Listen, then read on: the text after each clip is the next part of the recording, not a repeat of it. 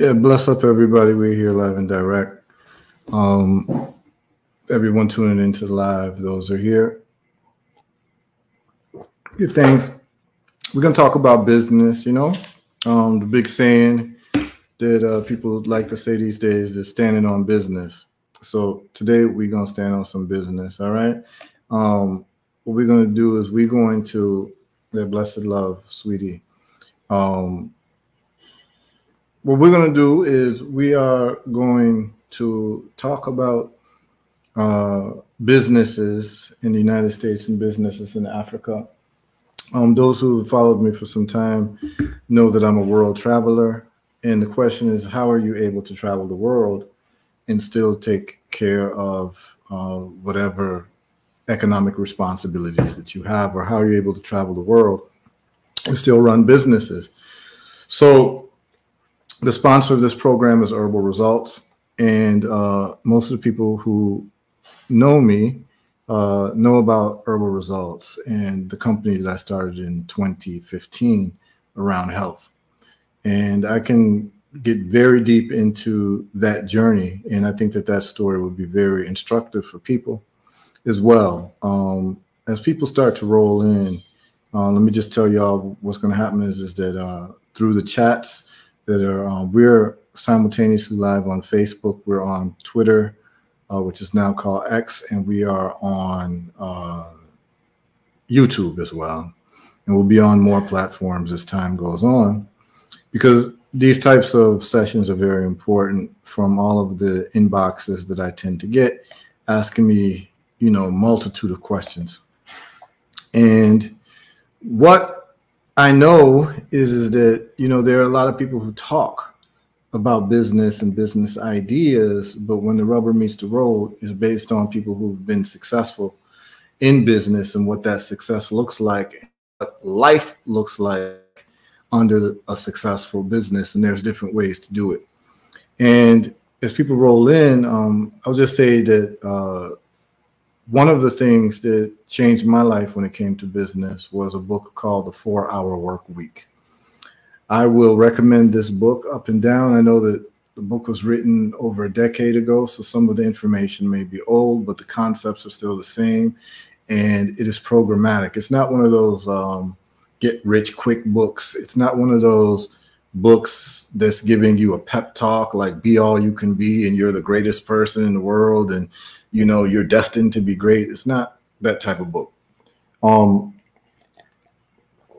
It's a book that tells you step by step how to make money online. That's why it says the 4-hour work week. So you're doing about 4 hours of work. It's a book written by a guy named Tim Ferriss. And I accidentally ran into the book. I was early for a meeting. It was in Washington, D.C., around probably 2007 or 2008. And I had a meeting in Washington, D.C., but the meeting got moved back like 2 hours. So I was supposed to meet like at 1 o'clock and it got moved to 3. So I had 2 hours to kill. And the place where I was meeting across the street was a Borders book or Barnes and Nobles. I don't remember at the time. And I went to the book section. I went to the bestseller section. It had the 4-hour work week. And what it had palm trees and it had sand. And it said the 4-hour work week, and it said bestseller teaches you how to basically do business in the internet age. And I found that to be very appealing. So first of all, just a little background on me is that I've always been a rebel. I've never saw myself as working for anybody, right? There's a thing about when I watched Roots that really affected me in terms of another person thinking that they own you, right? Some people can watch Roots, the series Roots with Kunta Kinte, and it'll affect them one way. Some people won't affect them. It affected me tremendously. And I saw slavery as like my number one pet peeve, just philosophically, practically, that someone thought that they had more control over your life than you have. Something that really bothered me. And when I turned 16 and I started working, my first job was for Burger King. And when we worked at Burger King at 16, I was making, money that I never had before, and I was independent and all that. But I saw that one, there were single mothers. I was 16 at the time, so there was like 30-year-old women, 40-year-old women with 3 children working at Burger King, and they were making minimum wage. And at that time, minimum wage was like $3.20, something like that. It was like, this was like in the 80s. And I didn't know how people could live on that. That was money that I used to just buy school clothes, right, for the next, school year. And that was what I used my money for. I was a teenager, so I lived under my parents, what have you. But I got the taste of being independent and making money. And ever since then, I've never stopped making money and saw the utility of being independent and making money. However, working for other people showed me that other people really thought that they owned you and they owned your time. And there's a lot of analysis about this when people talk about capitalism and capitalistic societies and what have you. Most people who talk about capitalism don't really even know what it is, right? They don't have a proper definition of capitalism, and it just becomes a catchword. But that's for another topic.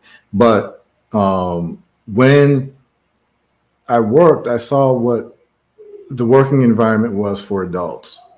And I saw that it was not for me. Even though I was I wasn't even a man at the time. I was 18, 16, 17, 18. I'm looking at it and I'm saying, man, I just can't report to other people for the rest of my life. It feels like slavery to me. I just can't do it.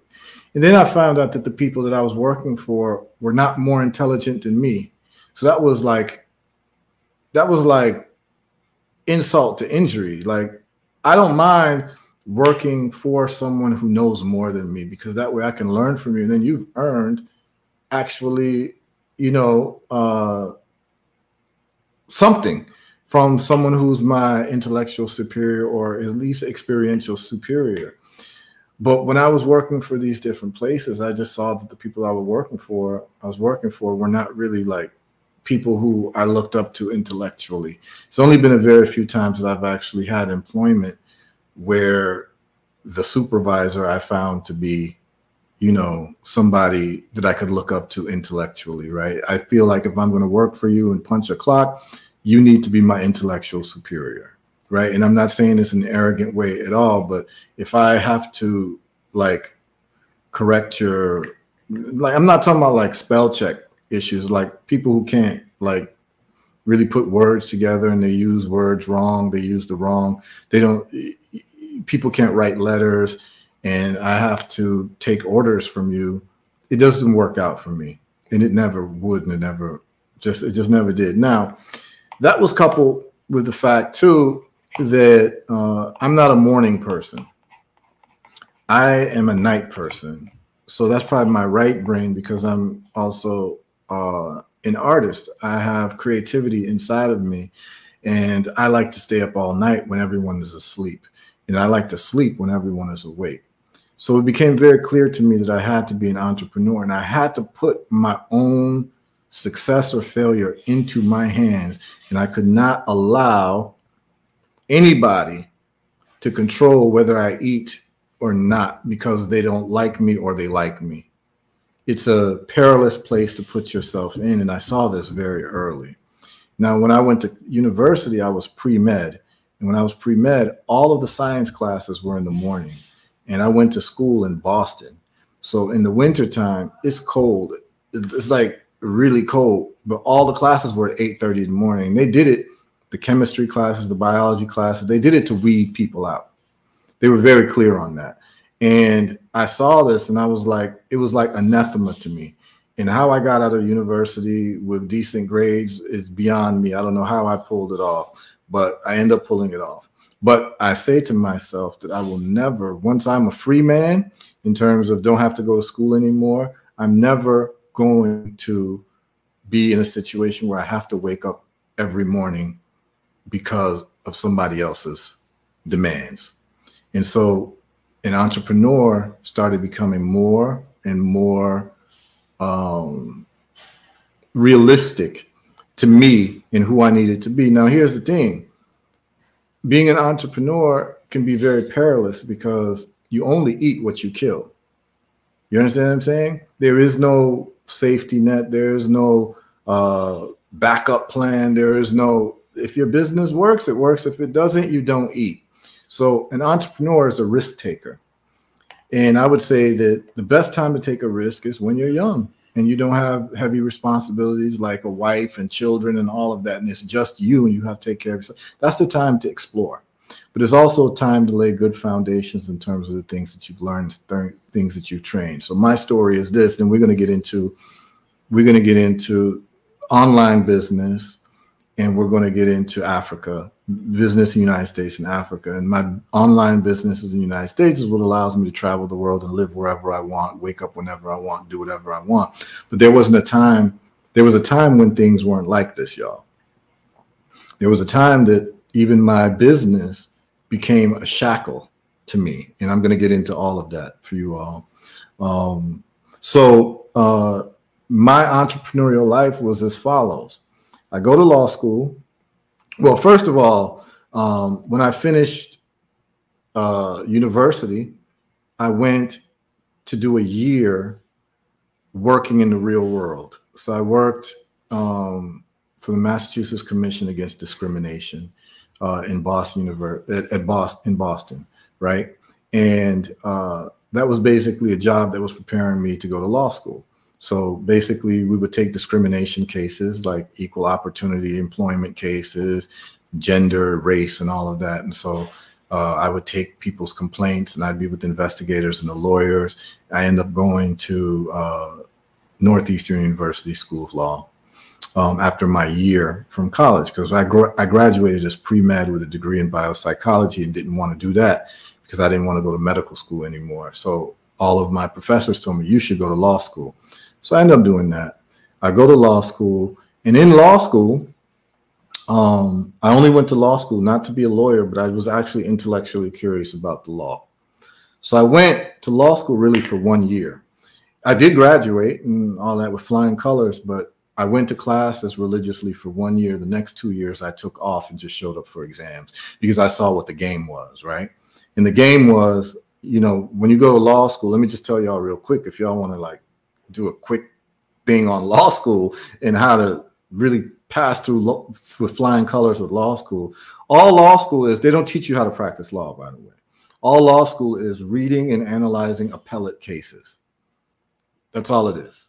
That's all law school is. Reading and analyzing appellate cases. So you get to find out what the problem area is or the subject matter is and what the conflict is and what the holding is. The holding is how the judges ruled. And so once you understand that's the format of law school, every single thing that you do in law school is reading legal cases and analyzing appellate cases. That's all you're doing. You're not really, unless you do mock trial, you don't even know which part of the courtroom you stand in. You're writing analyses of the law based on case law, previous cases. Now, one of the good things about law school is that it teaches you dialectical thinking. This has been very valuable for me. What do I mean by dialectical thinking? Dialectical thinking is the ability to think the thesis and the antithesis at the same time. So being able to understand the protagonist point of view and the antagonist point of view, right? Both sides' point of view, and understanding what their strongest arguments will be. So I go to law school for the first year, which they say is hard. I didn't really find it hard because I had no problem reading books. I was a voracious reader. Once I understood what it was about, it was easy to get through. And I was also with a group of brothers that we all connected with each other, and we had, support for each other. But, law school was one of those types of things like, oh, wow, I'm in law school. I'm a first-year law student, and let's just see what this is all about. If you can handle reading and you understand what they're asking you for, it's fine. Now, how I got over the hump in law school, and I got over the hump in a big way. What I mean by over the hump is the philosophical hump to understand what law school is really about, to be able to kind of really kill the exams. was that once I understood that jurisprudence is about the desired outcome for your society based on the asili, which is what Marimba Ani calls the germinating root of a country. I understood the germinating root of America and what America was all about and what America says it was striving to be. So if you go to tort law, which is like accident law, you go to criminal law, you go to constitutional law, you go to contract law, you just have to understand what is the desired result that the custodians of this society would like to have. And once you understand and put yourself in the minds of how they think society should run, a capitalistic society should run, you understand what, insider trading is about, why they would pass a law for insider trading. You lose faith in the markets if other people got an advantage that other people don't have, even though they still do insider trading, a la Nancy Pelosi and crew. They try to act like it's not, because every society has its, little beacons of corruption, right? But you understand what they're trying to do in a society, and that's why you understand like antitrust, why you don't want one company to have a complete monopoly. Then it takes away competition, it takes away innovation, it takes away a lot of things. So once you understand the underpinnings of society and what is desired for the society, you can pass through law school with flying colors. Like you really can, because you understand what it's all about. You understand what they want for the society, right? And you can even get into the whole race issue and black folks. And because if you understand this country, black folks are people of African descent, and you start reading the Constitution and the 3/5 clause, and you start understanding constitutional law, most constitutional law in America really is about how America is going to deal with black folks. That's really what most constitutional law is about. And you get strict scrutiny, analysis, and intermediate scrutiny, and rational basis, and all of that. That's a shout out to all my law people, but that makes you understand law school. So I get out of law school, and I decide I'm gonna go from Boston. I'm gonna go to Miami. I'm gonna take the Florida bar exam, because why? I want to go where mangoes grow. Like, people will laugh, but that's the truth.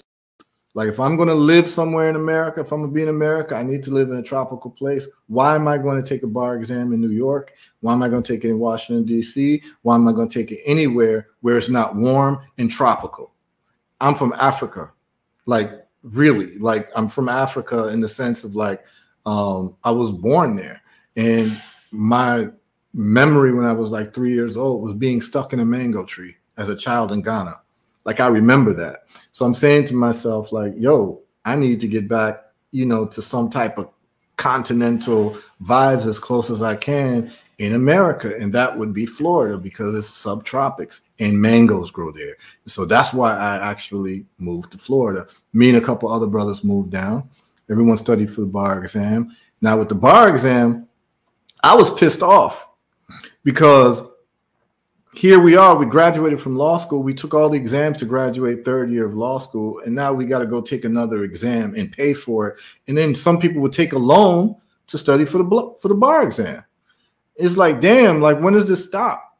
So when I had to take the bar exam, I studied at night. So all the brothers that I was hanging out with, they took the Kaplan courses, and I would take their books at night and I would study.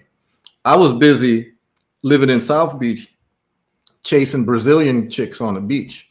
That's what I was doing, because I was like, yo, this is not like, you understand? I'm trying to live life, and these people are putting us through exam after exam after exam and making us pay. And I'm like, yo, if I take the bar, I'm going to take it once, because I didn't really even want to be a lawyer, y'all. I just went to law school because I was told by my professors that, that would be something good for you to do, because you speak well and you do well in debates and what have you. Reading ain't nothing for you, and you care about like our people, so we could use people like you to be advocates. So I said, fine, I'll do it, because I didn't want to go to medical school anymore. All right. So I ended up taking the bar exam. I passed the bar exam. The problem is, your boy only got about $50 in his bank account at this time. This is real talk.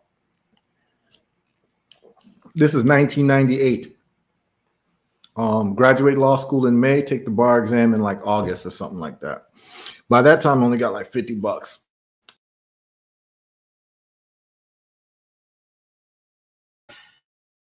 think the mic got muted. I think y'all can hear me now.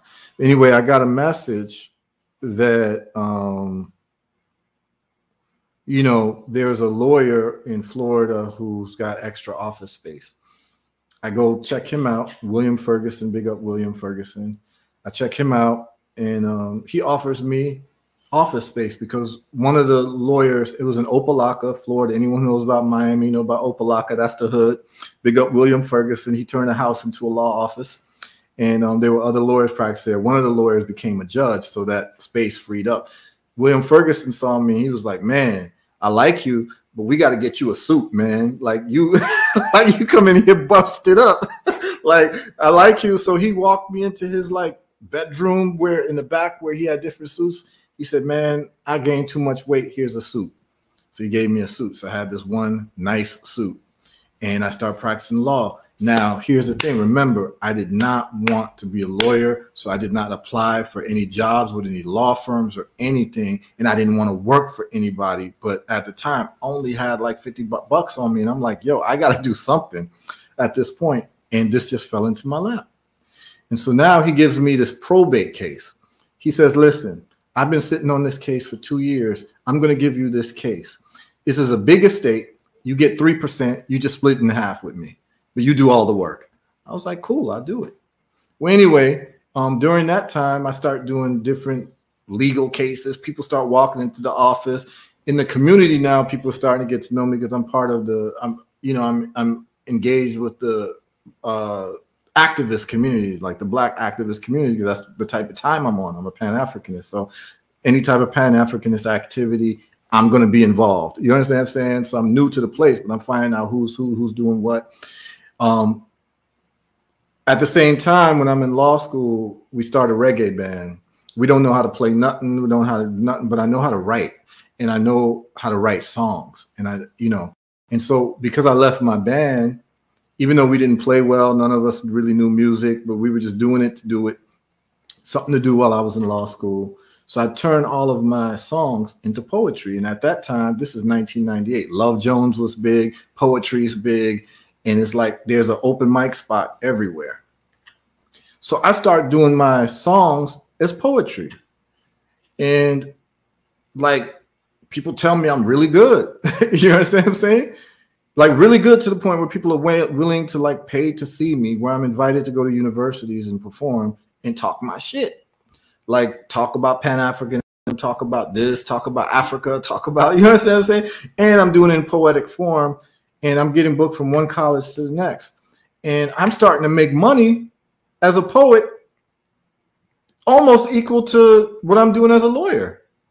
And I'm like, yo, I'd rather do this. And I never, ever had planned to become a poet. So many people who know me throughout the years know me as Poet Heru, or Heru the Poet, because I never used my last name, right?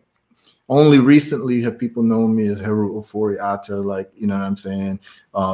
The entrepreneur, herbal results, you know, Bitcoin, all those type of things. But for between 2000 and I'd say probably 2010, people only just knew me as Heru the Poet. That's just how I was known. And because that's what I did professionally. So that's how I got a window into celebrity and how you don't want to be a celebrity because of some of the things I had to deal with, because I was like a mini celebrity in certain circles because of my poetry. Now, here's the thing. While I was practicing law, again, I'm working for myself. I see the perils of being a lawyer, because an independent lawyer, because what's happening is I'm known as a lawyer for the community. And anytime people are in trouble, they're coming to me for all types of legal issues. And, you know, because I'm known as part of the activist community, you know, people are expecting me to take their cases and they're not paying me back. So even till this day, I got about $50,000 on the streets in Miami that's owed to me that I'll never get back, because I did legal cases for people never pay me back, because everyone was looking for the hookup. Now I was the type of cat, I'd show up at the courthouse and I would see people with really simple cases at the courthouse, but they didn't have $2,500 for their lawyer that day. So the lawyer never showed up. So they'd be there crying, and they would see me in a suit and they'd be like, are you a lawyer? Can you help us out? And I would like, because my heart was like, yo, like, let's do this. You know what I'm saying? I'm for the people, so I'm not gonna let money get in the way. Yeah, I'll represent you. So I'm representing people and they're not paying me. All right. But remember, I got this probate case that's like several $1 million a state that I get 3% of if I'm able to take care of this probate. And newsflash for those who practice law, if you want to practice law, you go to the law clerks at the courthouse. They know all the paperwork you need to file. They know the judges you need to talk to. They know everything. You ain't got to do, like, as a lawyer, you don't really need to know how to practice law if you're not doing a trial. What you do is you befriend a clerk of the courts. You go to the clerk of the courts, you befriend them, and they will tell you every single thing that you need to file in terms of paperwork. That's why most lawyers don't know. They say you can't hear. Can you all hear me? Let me know if you can hear me. You can't hear me? Let me see. See what we could do in terms of the gain. Can you all hear me? Okay, you can hear me. Okay, sound is good. Okay, everyone can hear me. All right, so you heard everything I was saying. So the clerk of the courts, they're the ones who manage what's happening in the court system. And so a lot of times the clerk of the courts are usually Black women, at least in Miami. They're the clerks. They're the ones like the clerk for the judges or the court system or whatever. And they see a young brother in a suit coming in and he's brand new. They're eager to help. And so I just dealt with them and they were just like, they were lining me up good. They were like, do this paperwork, do that paperwork. And that's how I learned how to practice law. Big up the clerks, the sisters who were the clerks of the court, because they looked out for your brother. I didn't know anything in terms of practicing law, and they showed me exactly what to file, what to do, and all that. Okay. So meantime, between time, I'm doing private practice. I'm seeing how this legal thing goes. And literally there's lawyers working in the same office as me. And I'm seeing like people come in with bags of money, like 20,000 here. Cause there's one, there's a cat named Joseph Tessman. He's a Caucasian dude, lawyer, and he did criminal law. And like he did all types of criminal cases, and people used to just come in with like literally the plastic bags and lunch bags full of money, cash, and these were like drug dealers, you know what I'm saying? And I've seen how he's like clearing 10,000 in a couple hours from people walking in. He's passing me his cases he doesn't want. And so this thing is happening, y'all. And I'm seeing how lawyers are making money. I'm seeing the hustle. And it has nothing to do with truth. It has nothing to do with justice. It has nothing to do with nothing. And so I'm going to court. A lot of times judges have seen me because they never seen me before. They think I'm the defendant, right? But I'm like, no, I'm actually counsel. You know what I'm saying? And it's like, it's crazy. It's just absolutely crazy. Anyway, and it was crazy because I took the bar exam one time and I said, if I don't pass this thing, I'm not going to take it again. I'm not going to take it again because I don't care about this thing. And that's actually why I passed the exam, because when I took the bar exam, listen, when you take the bar exam, it was in a big amphitheater, like a gymnasium in Tampa. You take it in Florida, it was in Tampa, a big ass amphitheater. And there's thousands of law students there. And when you take the plane, so I had to take a plane from Miami to Tampa, and we're on there, and everyone going to Tampa, then most of the people were law students going to take the bar exam. Check this out. People are crying because if they don't pass this bar exam, the offer of the job that they're working is rescinded. You understand what I'm saying? Is rescinded. They don't, like, their $100,000 job that they got, they don't have it anymore if they don't pass this bar exam. Sitting next to me on the plane, I'm talking about people with families, and some people are taking the bar exam for the third time. You understand what I'm saying? So they can try to get a job. And it's like, yo, this is like high stakes. And I'm sitting on the plane like, whatever. I'm vexed because I'm like, yo, I don't even want to take this exam. This is a scam. You understand what I'm saying? So anyway, I show up to the bar exam. I'm going in there with spite. You could tell people are intimidated. I'm sitting next to people. Listen, the bar exam starts. It's for 6 hours for 2 days.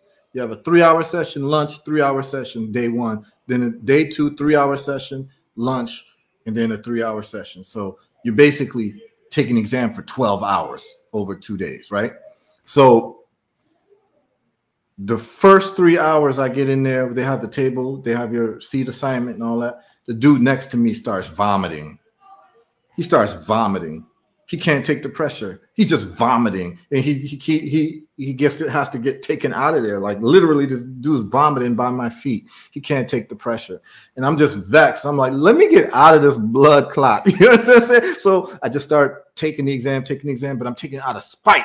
I'm like, yo, y'all are just wicked ass people trying to make people do exam after exam after exam after exam after exam, and I'm like, yo, I'm coming with an attitude.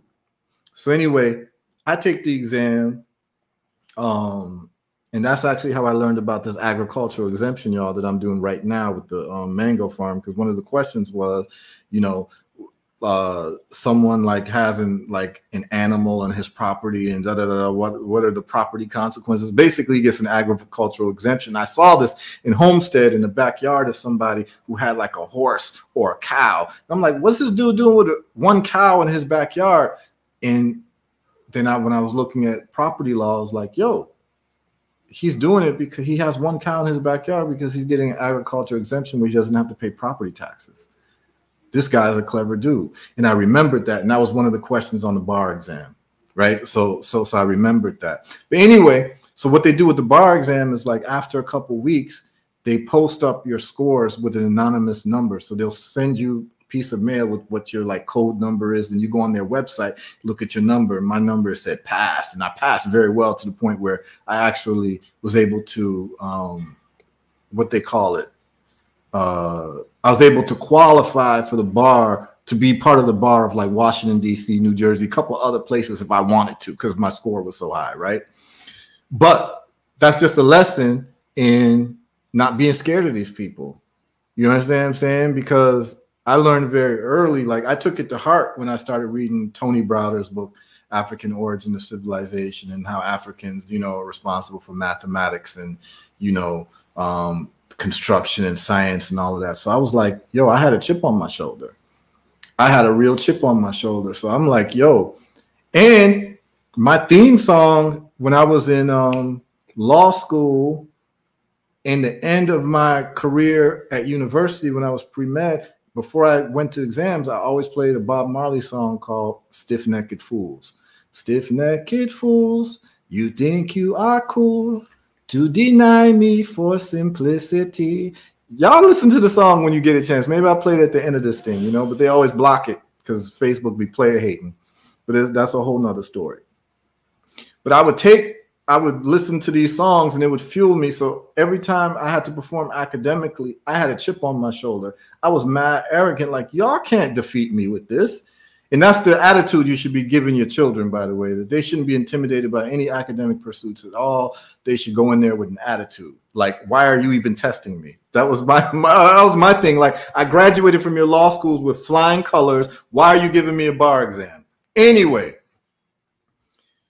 I'm doing this law office thing. I'm hustling here and there. People ain't paying me, but I'm still taking cases. And I'm like, one day I'm just like, yo, let me see what's up. Cause I was interested in like corporate, like international law. I was interested in that. So I end up seeing a ad for looking for a young attorney, you know, who wants to do international law, international business law. And I called them, and it was King International Manufacturing Group. They basically hired factories in China to make forklifts and heavy equipment that he would then resell in the United States under his brand, the owner of the company. The owner of the company is looking for a young lawyer to basically deal with all the legal stuff. I'm like, you know what? China is coming up. I need to learn how to do business in China, so this might be interesting. But I say to him, so I go and I say to him, look, I'm not your like regular 9-to-5 guy. Also, I got a private practice. He said, don't worry. You can use our office as a private practice. He said, that? I said, I'm in. You understand what I'm saying? I can learn about, and so this guy, he's a Jewish guy, really from Poland, but his family left, I think, World War II and all the things that was happening against the Jews then, and they went to like South America, and they went to Paraguay or Uruguay, one of them guys. It's either Paraguay or Uruguay. And so the guy spoke fluent Spanish, but he took a liking to me. And I saw how the Jewish community supports each other in terms of money. His main benefactor and the main investor in his private company was this Jewish guy named Royal Jonas, who owns a bank in Miami. The dude owned a bank. So whenever this guy needed money, he would loan him money. And that's how they did their thing. Like, there were times where this guy wasn't selling anything and Roy Jonas would come to the office, and dude would come in shorts, sandals, and he would drive like a old like Datsun, and the guy was a billionaire. He owned a bank in Miami, in South Beach. It's called the something bank. I forget the name of the bank. So I'm seeing how these guys get down, but this guy, for some reason, the owner of the company takes a liking to me.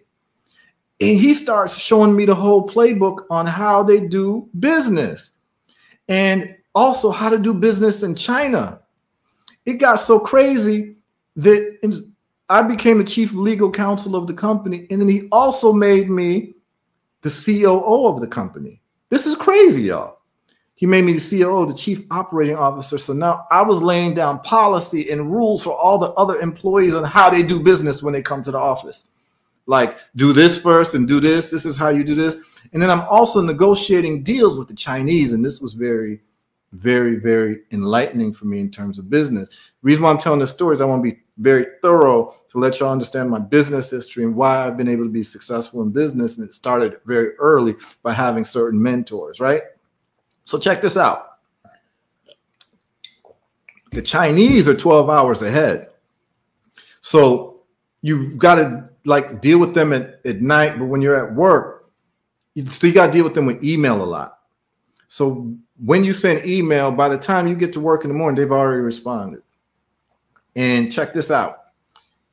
The Chinese wrote English better than Americans that I was sending emails to. I mean, their English was perfect.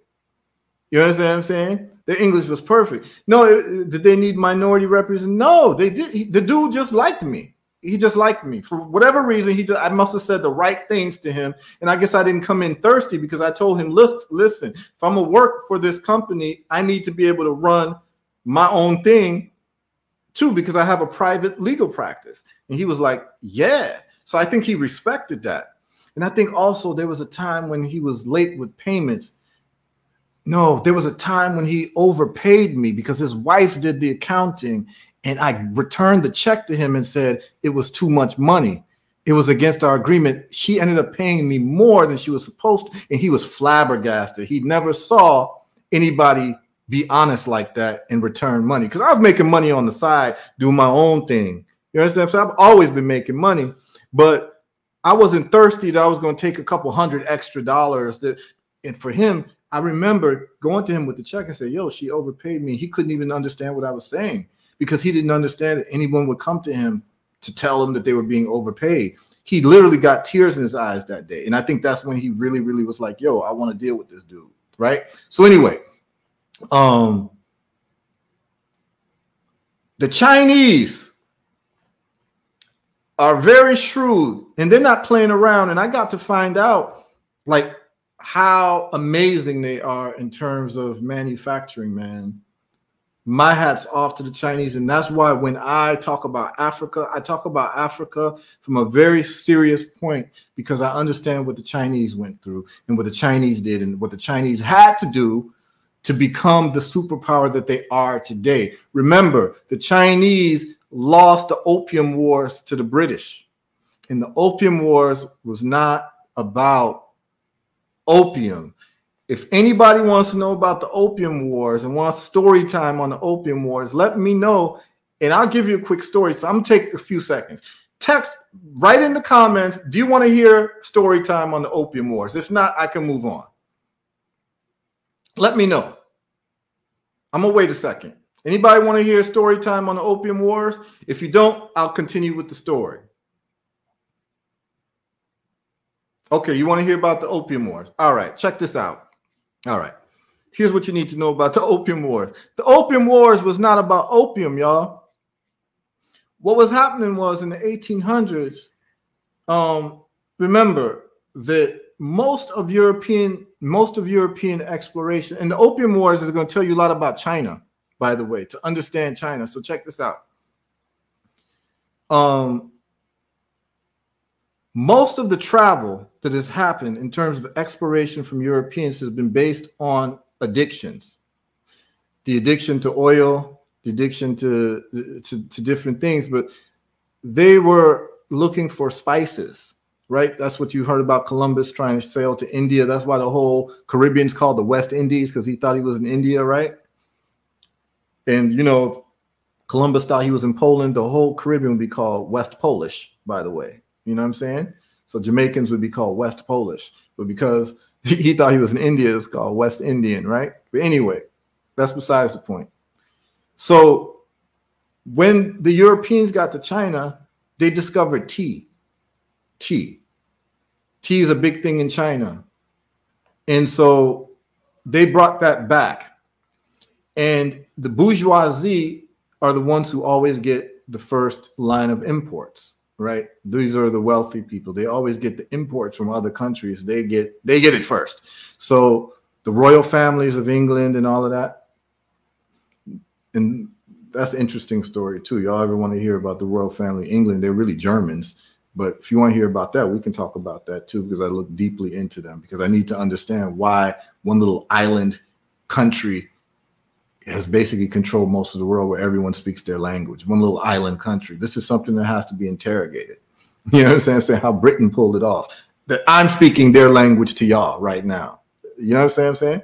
So anyway, they start getting tea, and it becomes something that the bourgeoisie, aristocracy, royalty is dealing with on a serious level, to the point where the poor people start getting tea as well. And that's why, like today in London and in Great Britain, they have tea time, right? Can I have some tea, please? You know, the accent that they have. So anyway,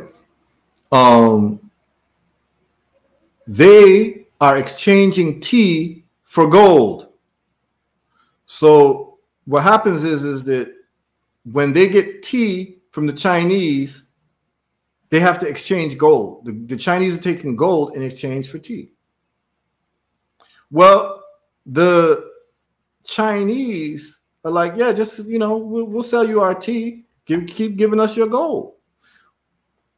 The British start having a meeting amongst the lords and the chancery courts and all that. Like, yo, we can't keep giving these people gold. We're going to start running out of gold. The problem is your whole society is addicted to tea. It's become a part of their culture, to the point that if you take the tea away from them, they're literally going to riot. Do you remember the United States, the Boston Tea Party? Right? Look how all this comes together. Remember, the United States is just a colony of Britain. It's just Little Britain. That's why you have New England. You get what I'm saying? New England, right? So check this out. I mean, New York was called New Amsterdam. Like, I mean, look. So here's the thing. These people are saying, yo, we're running out of gold, y'all. This is the British. But we can't stop getting tea, or else if we stop tea, it's going to change the fabric of life for not just us, the nobility, but also the average person. It's going to cause riots in the streets. Okay. And we're going to get into the kind of tea they were sipping on, and you're going to freak out when I tell you, because things are going to start to come together. So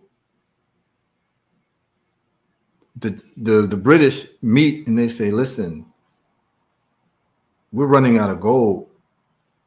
We got to go to the Chinese and tell the Chinese we got to do something. We got to change the terms. And we're willing to trade them anything else except gold. So the British meet with the Chinese, right? They have a big meeting with the Chinese, and the Chinese guys are there, and the British guys are there, and the Chinese say, yeah, what do you need? Like, what's up? Why do you want to meet? British say, well, you know, we've been doing good business with you guys with the whole tea trade and everything, but we just want to change a couple things. We still want your tea. Don't get ready. We still want you. Don't get excited too much. We still want your tea, but we just don't want to trade you gold for tea. So we are going to offer anything that we have that you want. We'll trade for your tea.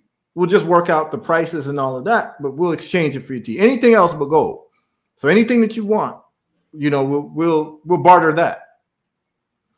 The Chinese go in caucus for about 5 minutes, and they come back and they say to the British, we've met as Chinamen and we've talked, and unfortunately, there's nothing that you have that we want. That's what the Chinese tell them. And you want to be in that position. You want to be able to sit across from people and say, there's nothing that you have that we want. You understand?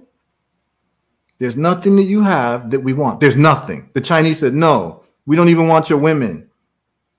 There's nothing that you have that we want. So run that gold.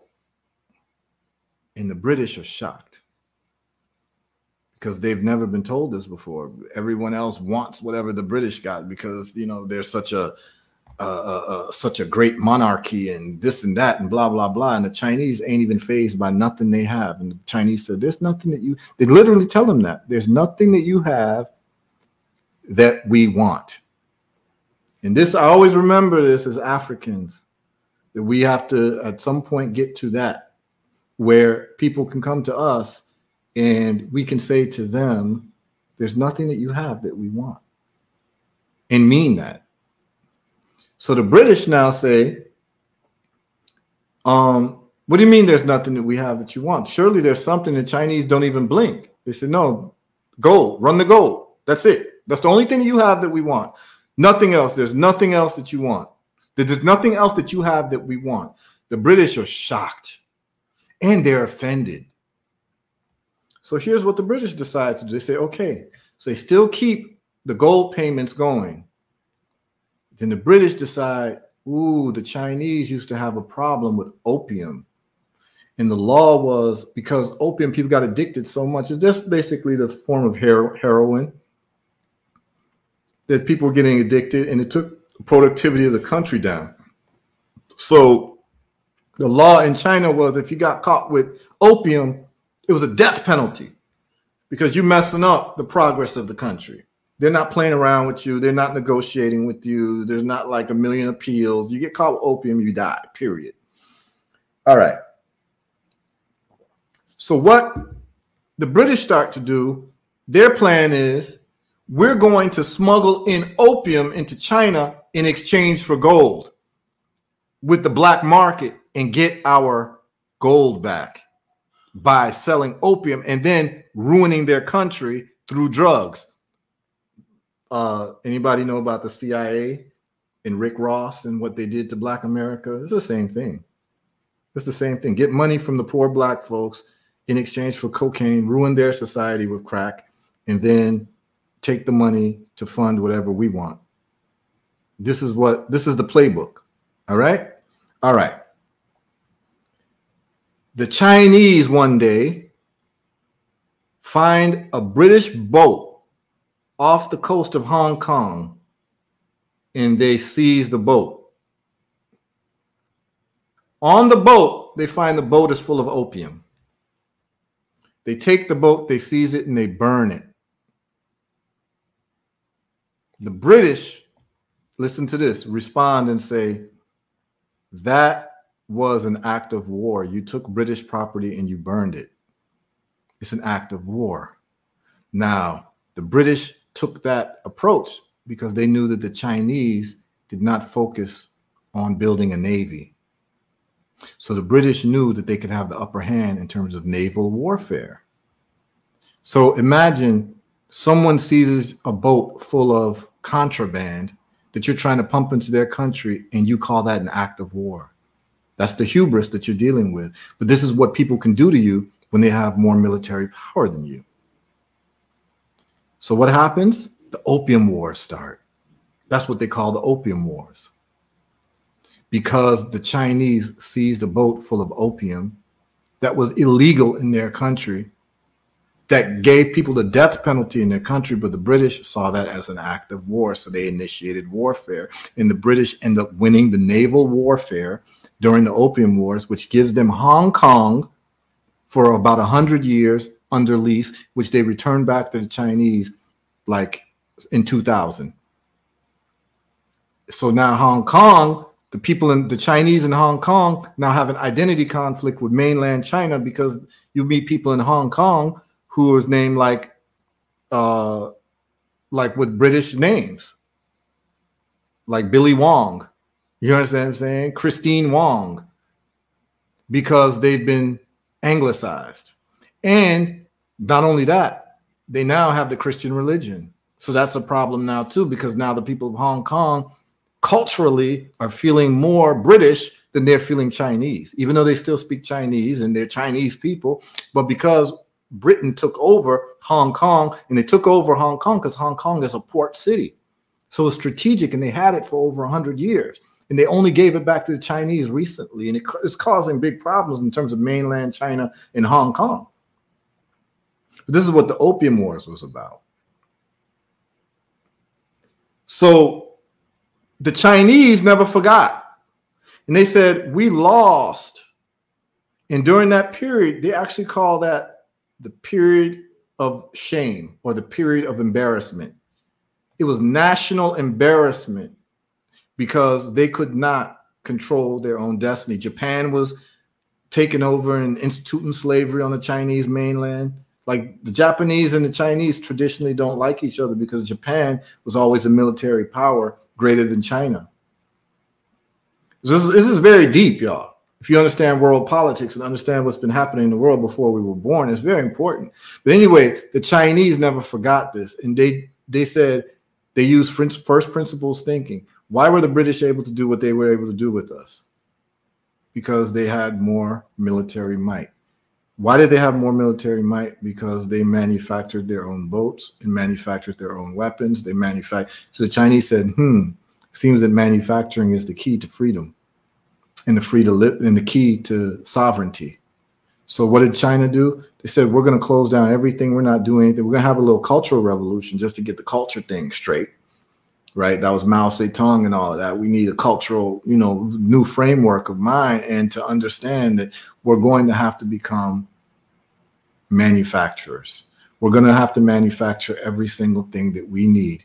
And China did that. And within 50 years, China became the manufacturing center of the world, where it loans the world money now because everyone is buying their products. Remember, the Japanese decided to become the center for electronics in the world after World War II, and they got bombed to oblivion twice by nuclear weapons. Yes, the atomic bomb was nuclear weapons. The United States used nuclear weapons, the only country to ever use nuclear weapons. In Japan, and Japan said, okay, we're going to have to deal with power on a serious level. And so when we people of African descent want to start talking to people, that's why I can't really talk in certain circles, because people don't understand that you're not going to march your way into power. You're not going to legislate your way into power. You're not going to shame people into power. You're not even going to reparations your way into power. You're going to manufacture your way into power. You have to manufacture every single thing that you need. And the people who take care of manufacturing are the businessmen and the businesswomen. And that's why I became a businessman, because I understood that I couldn't do it with my strong poetry. No matter how great it was, I'm going to have to become a businessman. That comes later in the story, but I just took a little reroute to deal with the Opium Wars, to just give y'all a little history, to understand my mind and my framework and why I approach the world the way I approach the world. Okay, so now y'all got a little insight. So when I say certain things that I say, you understand where I'm coming from. It's not that I'm not down with any of the things that people are talking about, but emotionalism doesn't get you anywhere. Manufacturing does. right? You can march, you can do whatever. You're not going to get a fair shake in this world unless you have the independence to make everything that you need. If you need it from other people, those people will control your destiny. And that's just the way the world works. The law of the jungle is whoever's more powerful runs the jungle. And it doesn't change. That's why, you know, if people want to talk to me about reparations, I don't waste my time on that. Yes, morally, black folks all over the world are due reparations. Yes. But for you to receive reparations would mean that you would change the natural order of what victory means in a war. You see, what you're trying to do is that you've lost a war as a people and you're looking for concessions for the losers instead of spending your time doing what's necessary to be a winner. That's why I don't deal with the reparations talk, because we're looking for concessions for people who lost a conflict, because slavery was not even slavery, what people are calling it. In terms of international law, we were prisoners of war. People come in, snatch you up, put you in chains. We were prisoners of war. To be a slave was a prisoner of war. And so you're born into a prisoner of war status. And that's why they could do the fugitive slave laws and all that type of stuff. But that's a whole different talk that we could have for another day. But it's just a different way to calibrate thinking. When you lose a war, you only have two choices. Either you are going to be the loser or you're going to try to find a way to win. But if we're not focused on what's necessary to win, all we have is conversations about getting concessions for losers, for people who've lost. In the jungle don't work like that, y'all. The jungle does not work like that. I think we're about 2 chromosomes removed from primates. Go watch how chimpanzees organize their society and ask if it's fair. It's not fair. Warfare and losing a war has huge consequences. And so it is very incumbent upon a group of people who've lost a war, because that's what we were. We're prisoners of war, to understand that you're going to have to get real power to change your relationship with those who were your wardens. That's all it was. And it's not just for black folks in America, black folks in the continent. We're prisoners of war when it comes to colonization. So it's like no one's better than anybody. We're all prisoners. We're all prisoners of war. We're all still speaking the colonial language. I speak English. I was born in Ghana. You speak English. You were born in New York. But we black the same way. So that means that we got the same warden under prisoner of war status. And so the question is that these people, like with the Chinese, what happened with the Chinese, what are you going to do? You're going to protest? You're going to write letters to the United Nations about what happened to you during the Opium Wars? Or are you just going to actually do what's necessary to manufacture your way out of this, where you end up buying all the property and loaning money to your former adversary? And that's what the Chinese did. And the Chinese have a long memory. They do not forget. They have a 300-year horizon plan. They're not playing with you, and do not play with them. If you are in China and you get convicted of bribery as a government official, you know what they do? They real quick court case, they sentence you to death. But before you get sentenced to death, they don't even tell you the day you're going to die. How do you know when you're going to die in China when you're a government official who died of taking bribes, who was convicted of taking bribes? You start hearing, and what is that? Those are ambulances coming. Why are there ambulances coming when you've been sentenced to death? That's the day you know you're going to die. Why? Because the ambulances have come to harvest your organs. That's what they do in China for people who've been convicted of corruption. They harvest your organs because they're saying that you are useless to the state, but maybe your organs will be useful to other people. So they take your organs while they kill you in China. That's when you know you're dying. They don't give you the day when you're going to die. You know you're going to die when you hear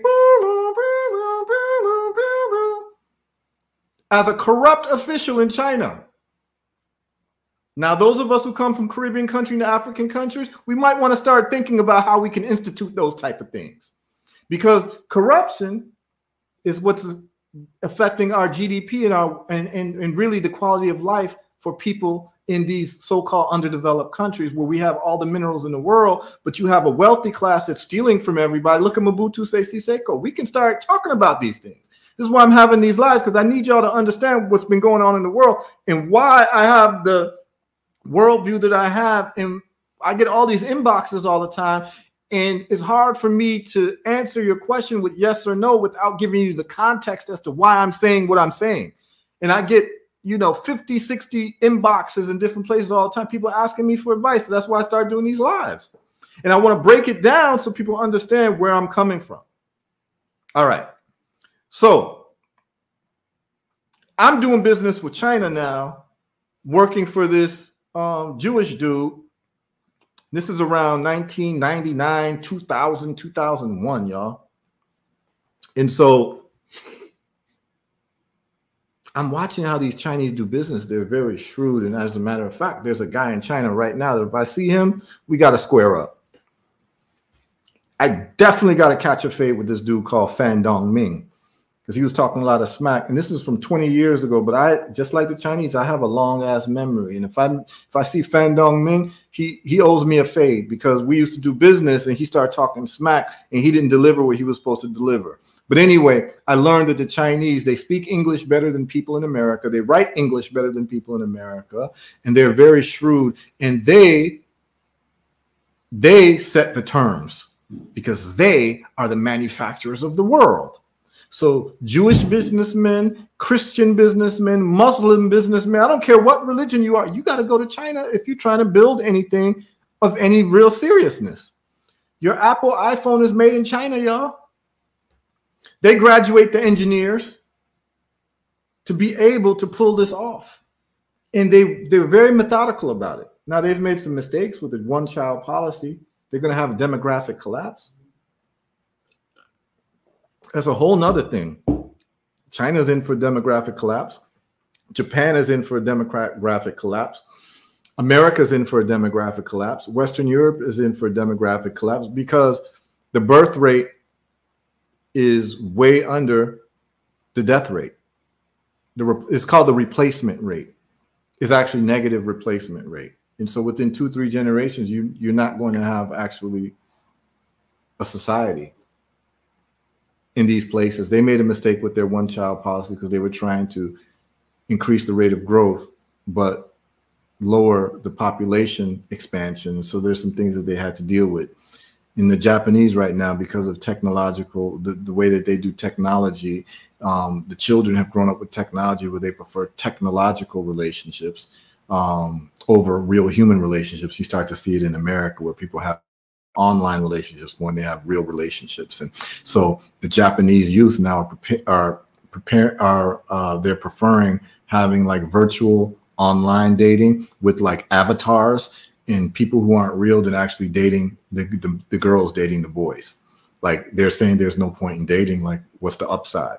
But what happens is as long as you keep the sperm away from the egg, you don't have a new generation. And so Japan is actually facing a demographic catastrophe. China is facing demographic catastrophe because what had happened with the one-child policy was when husband and wife were expecting a girl, they literally killed the girl babies because the boys were going to be the earners to be able to take care of the parents when they were old. So they preferred the boys over the girls because of the earning capacity and capability of the boy over the girl. So they killed the girls. So now they've got a surplus of boys and not enough girls. And that's why they're sending Chinese men all over the world to go work and do projects, because in Ghana right now, you've got like half Chinese babies right now in Ghana, because the Chinese workers who are doing like illegal gold mining or whatever they're doing in China, they hooking up with Ama and Akuswa. You understand what I'm saying? And now you got like, you know what I'm saying? You got like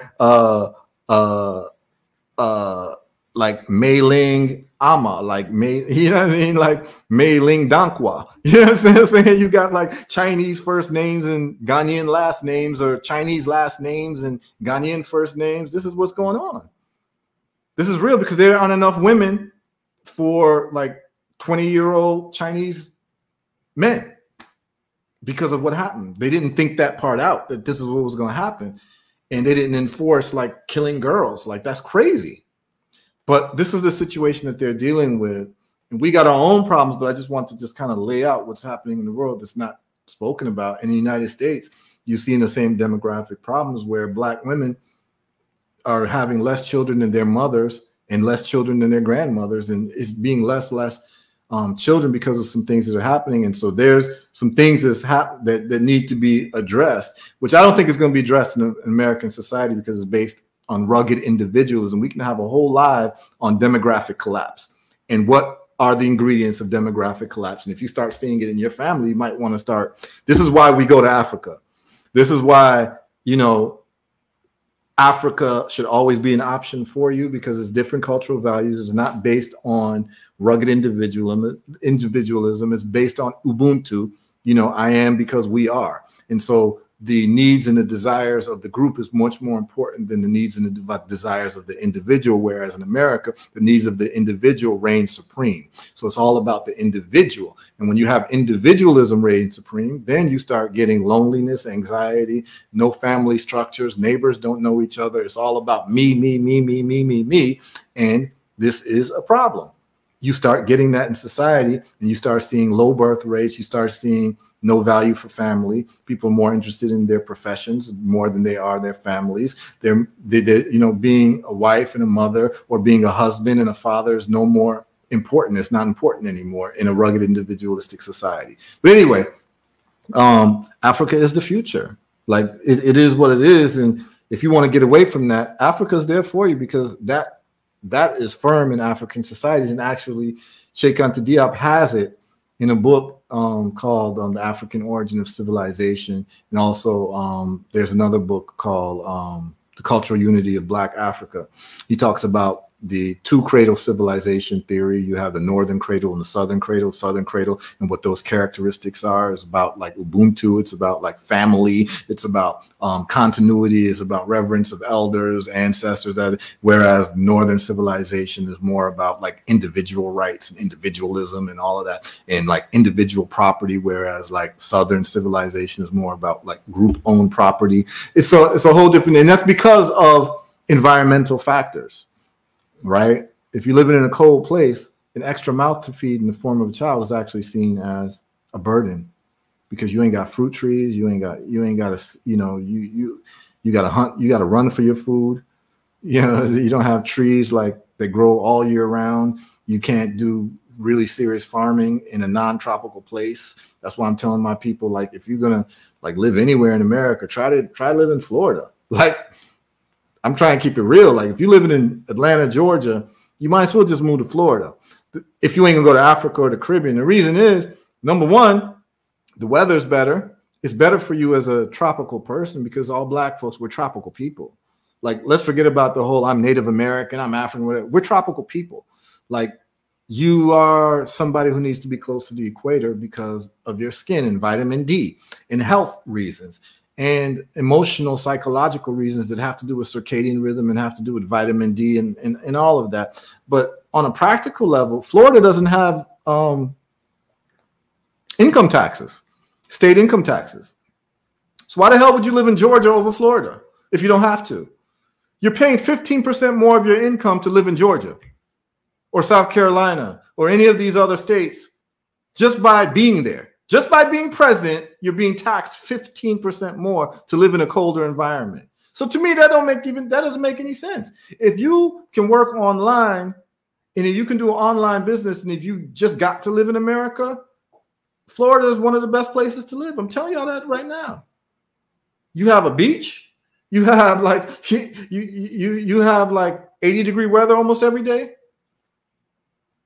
You know, with online, it's equalized everything. You can live anywhere in the world now. Like, and there's even people who don't have their own businesses online and just do remote work.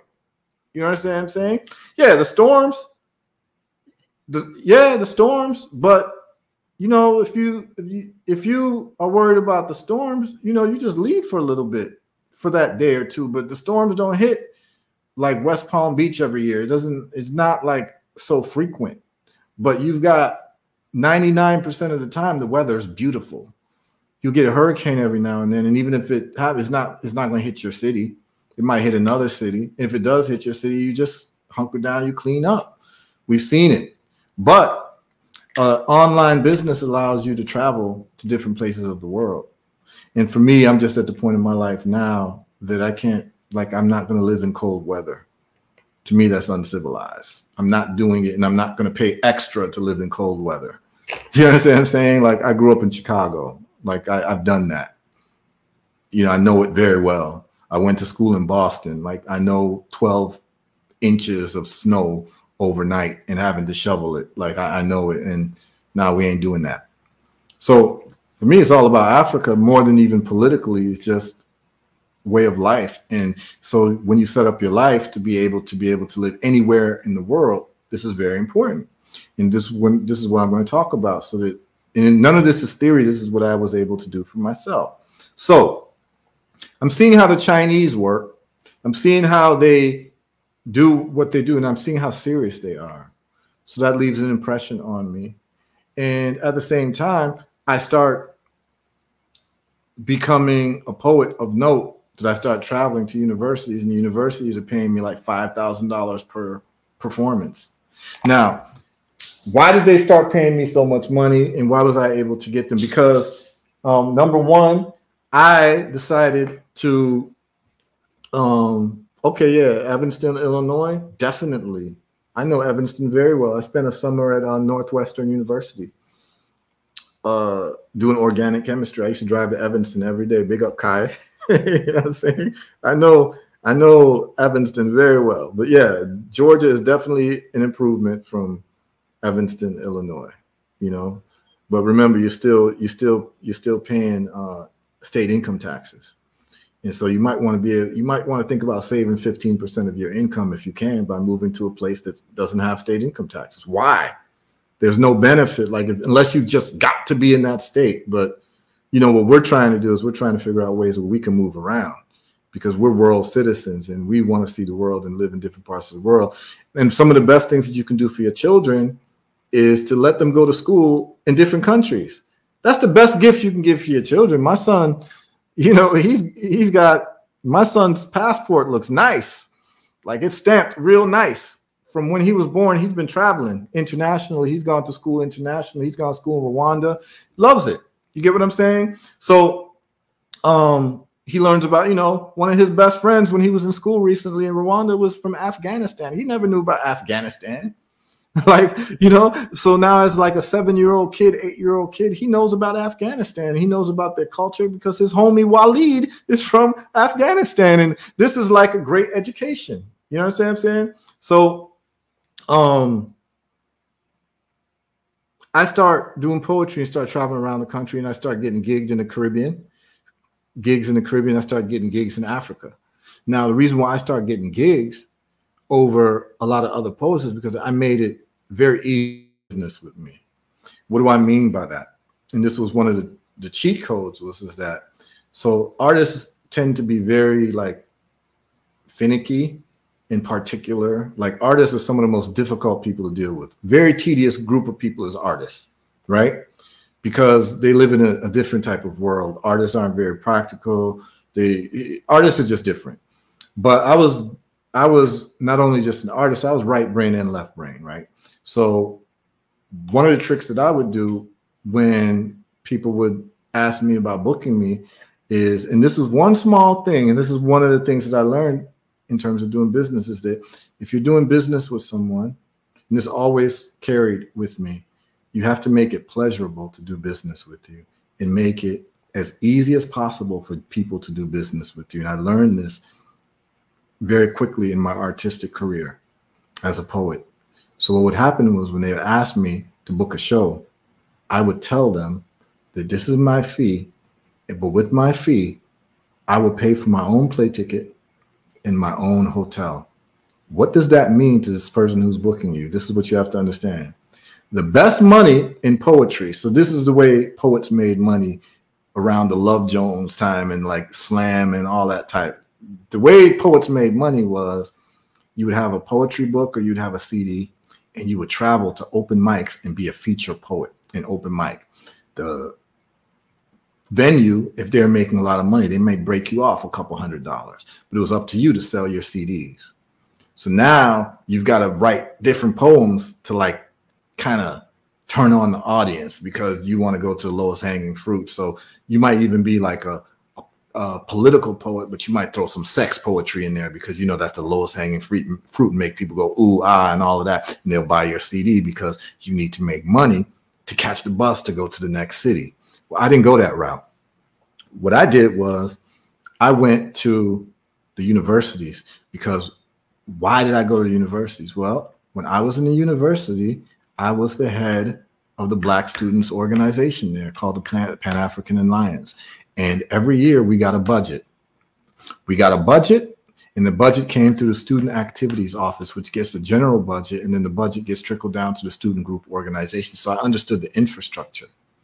So Student Activities director is the one who was responsible for all the activities for students in colleges.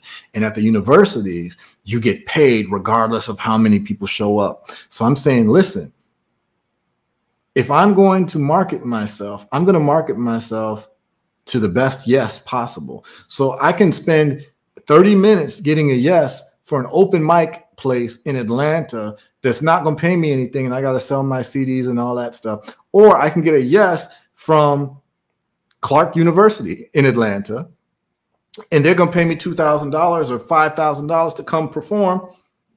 That's part of their budget that they have to spend. Because if they don't spend the money that they've been allotted, they get less money for the next year. Okay? So what I did was I made it easy to do business with, because the students who were booking me and the student activities directors never had to book my plane tickets. They never had to book my hotels. All they had to do was cut me a check that I got when I got there. They didn't have to deal with any logistics like calling me, what city are you coming from? When are you leaving? What hotel you need to stay? This is tedious for a college student. So I took the tedium away from them and said, listen, you just give me the check. I'll take care of the rest. And as a matter of fact, I'll be there the night before. And what did I do the night before? I would feature at a poetry spot. You get what I'm saying? So I was double dipping. And they were like, oh, you'll be here the night before, so we don't even have to worry about whether you missed the plane or not or anything, because what happened with a lot of artists are aloof. They missed the plane, and the whole event is messed up, especially for Black History Month. They're planning, oh, there's a poetry slam. We have an international poet coming in and this and that, and you mess up the whole thing because you missed your flight. I would come the night before, and I would go do, you know, an open mic spot as a feature poet, and I would do it for free. I would never charge them. So guess what happens? Your name starts to build up, because of course they're going to take a free poet that is considered a professional poet over someone who's asking for $400, right? So I was able to double dip, and that's how I did my poetry career. And I did this for like a decade, and like it was getting sweet. Like I was getting paid at least $5,000 per performance, and I was traveling like every 2 weeks. Anyone who knew me around that time, they know what time it was. Like I was gone. I was never in Miami, like in my house in Miami, because I was always traveling, doing shows. And that's what taught me about not only do you master your craft or have a great product, you're going to have to be pleasurable to do business with. And a lot of people don't realize that. A lot of people feel entitled that people should just give you money. No, that's not what it is. You have to make yourself. They would actually rather choose someone that they are like easy to do business with than someone who's very difficult to do business with. And most artists are extremely difficult to do business with. So you become a breath of fresh air when you're able to do business. And what that was able to allow me to do was I was able to do community, like, you know, like activist community performances for free. I would just do those for free because the universities paid me so much that if, you know, the UNIA asked me to do, you know, Marcus Garvey's organization asked me to perform at their Kwanzaa. They asked me how much I want. I tell them it's free. And they're like, Heru, like, man, the last poets were asking us for like $1,000. Isn't that like, it's free? I'm like, yeah, it's free. And they thinking I'm a nice guy, which I am. But what they didn't understand was, like, I'll be performing at Howard University like the day after. You know what I'm saying? And they'll be paying me. So it's like doing your show is like, I'm not gonna charge you. You pushing Marcus Garvey. Like, you know what I'm saying? I'm gonna do it for free. So You pushing Pan-Africanism. That's what I'm all about. Like, I'm gonna do it for free. I'm not gonna charge a poor organization. They don't have the money, but the university's got the money. And that's how I really, so I learned business from the Jewish guy. I learned business from being a lawyer and having my own office. And I learned business as a real hustling entrepreneur, not knowing where your next meal is going to come from. As a poet, like I was a full-time artist. So I stopped doing law. So let me tell you when I stopped doing law. I stopped practicing law. I used to have this beautiful apartment in Miami overlooking the bay. And one day I'm there on a Sunday, and a sister who I was doing a legal case for, it was a personal injury case. She called me on the phone. So what was happening in my life was I would get home every day and I'd have 30 to 40 phone calls of messages of people full of problems, right? 90% of them were not trying to pay me to solve their legal problems because the word got out. Heru's a community lawyer. He's for the people. He'll even do your case for free if you ain't got money. So that word got out. You get what I'm saying? So people were like, Heru, I got a problem. My cousin got a problem. This one got a problem. This one, you know what I'm saying? So this was the time when you like had the landline phones. This was like 2000, 2001. And like you'd have like blinking on the phone if you had messages. That, you know, that was like that old school. And I used to get home and listen to people's problems, and I could tell it was affecting the quality of my life. I was like, man, I'm not really liking this legal thing. And every time I had to go to court, I was feeling like I was getting an ulcer, man. Like I was having a visceral response to this. So I'm like, this is not cool, but that's just my life right now. You know what I'm saying? I'm listening to problems. So I'm actually becoming very averse to human beings at this point, because every human being that calls me is calling me with a problem. There's nobody calling me to see how you doing, what's up, except for some of my homies. You know what I'm saying? There's certain homies, it's like, you know, just homies is homies. So they ain't talking about none of that. So we can philosophize, we can do all of that. But 99% of my human contact was people with problems. And it just didn't sit right with me. So anyway, I get a phone call, and remember, I'm handling a personal injury case for a sister, and that sister is on the phone. This is a Sunday afternoon, and I hear her on the phone. I hear people on the phone arguing. They're arguing, and I see it's from her. It's from her. Her name is Carolyn, and so it's a Jamaican sister, you know what I'm saying? Rude girl, you know, rude gal, Carolyn, you know? Big up Carolyn anywhere you're there, you know? But anyway, she's the reason why I quit practicing law. So here's what happened. I'm hearing Carolyn going on bad with somebody. Blah, blah, da, da, da, you bumper clock, this and that, right? And she's saying, this is in Miami. And she's like, yo, me have my lawyer on the phone, man. Heru, deal with these people. I said, Carolyn, what's up?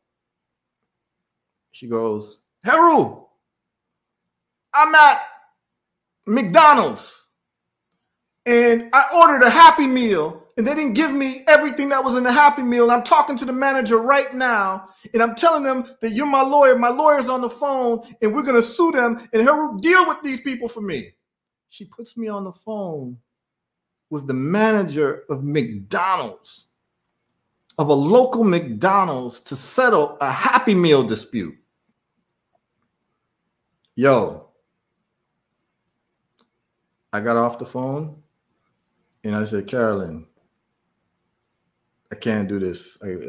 I can't practice law no more, man. Like, it's done, it's over. Because what happened was after that phone call, I hung up the phone and I went to go look at myself in the mirror. I went to look at myself in the mirror and I said, what have you become, man? Like, I really looked at myself and I said, you've become a Happy Meal dispute resolution person? Like, that's what you're here for on earth? To solve Happy Meal disputes? I said, nah, man, this is not for me. I can't do this. And that was it. I stopped practicing law that day. That day I stopped everything. Nothing. I didn't answer nothing else. No mail. No. They wanted me to do like what you call continuing legal education. The Florida bars writing me do this and do that. And like dude, continue. I didn't do nothing. I had some other person I was representing. They wanted me to fraudulently say his wife's neck hurt and her neck didn't hurt. There's a thing called soft tissue damage and all of this, like all type of like really like in Jamaica, they call it genoship, you know, like real geno business, you know what I mean? Like real stuff that has nothing to do with justice or truth or whatever. It's basically just subterfuge that you're doing. It's a game of lies. You know what I'm saying? And I was like, yo, I don't want to participate in this no more. And I don't care if the Florida bar is writing me and this and that. I don't care. Because guess what? I'm not using the law as a plan B. Being a lawyer is a plan B. Oh, the probate case. So here's what happened. I end up closing the probate case. The probate case closes. I get a lick. I get a lick off of that probate case. And from that probate case, I stopped practicing. I was able to stop practicing law. It happened almost in like it coincided with the Carolyn Happy Meal thing. And I think what happened was I might have gotten the probate case lick like 2 weeks before that. So I was feeling good. That was like, yo, I got a nice little chunk of money I never had before, like tens of thousands of dollars that I had that I could rest and rely on. But I was like, yo, I ain't doing this. I'm just going to be a poet full time, because at that time I was making similar money doing poetry, and people were saying I was really good at it. And I never, ever tried to be a poet, and I never cared of being a poet. Like, I just wanted to be a Pan-Africanist and talk my shit. That's all I wanted to do. I just wanted to talk that Black African shit. Like, and if I could do it in the form of rhyme that people liked, like, I'll give you Wicked Man Dominion. You want to pay me for Wicked Man Dominion? You want to pay me for, these are titles of some of my poems. And I'm just like, yo, you want to, you know what I'm saying?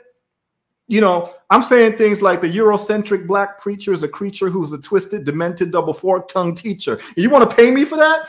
I'm gonna do that, and I'll do it, and I would perform for 3 hours straight. I took it seriously. You understand what I'm saying? That's how I was doing it. That's how I was giving it up. And I was like, if you're gonna pay me for this, this is the type of life I want to live. But here's what happens: as an artist, you're traveling all the time. There's no stability, and you don't know like when your next check is coming. And if you are someone spitting like consciousness has a time run. Like before you start to, like, depending on what's happening in the world, people get offended, this and that. And what happened to me was my run stopped when Barack Obama became president. I believe that's 2008. Why did my run stop? Because my poetry was a lot about like the Black struggle. And the schools who were booking me were like, well, we got a Black president now. Everything's good with Black folks. We don't need you. We don't need you to talk that Black shit. We got a Black president. Like, it's all good. So I saw that they weren't booking like conscious poets after Obama. You know what I'm saying? You understand what I'm saying? That's why I write, you know, Barack Obama Septimia Severus. That's a poem that I did. I'm just breaking down Obama. You know what I'm saying? So I got my lick off of Obama on that poem. Put it to the Stalag rhythm. Those who know reggae music, put it to the Stalag, let that rinse for some time. But my bookings at university stopped, and that was my main money. But what happened was around 2000, something seminal happened around 2008, 2009. Two big things happened. 2008, 2009, I was in Nigeria. I was asked to perform at what they call the World Music Conference in Nigeria. So I'm in Nigeria hanging out for months, and I'm performing at the World Music Conference. I'm going to Fela's Shrine. I'm just like, you understand what I'm saying? And I catch malaria, y'all. So I catch malaria, and if anyone's ever had malaria, when you get malaria, you get very lucid dreams. And like, I started feeling like I might have had something, but I was still functioning. But one day, like, I woke up and my sheets were all wet of sweat, but I wasn't like cold or anything. And then I started shivering, and it was 90 degrees, 95 degrees, and I had to go take like a hot shower, and I'm still shivering in a hot shower. I said, oh, something's wrong. I take my temperature, and it's like 105 degrees. And the sister who's managing me at the time says, Heru, you have 105-degree temperature. You should be like in a coma. I'm like, yeah, you know, I'm talking my shit. I'm like, yeah, I'm too much of an African to be in a coma. You know what I'm saying? Like I'm feeling good, but I'm feeling like mash up. And anyway, I take a thing called artesunate. That's one of the best things for it. It's made out of art. It's from Artemisia annua. It's one of the things that's very good for malaria.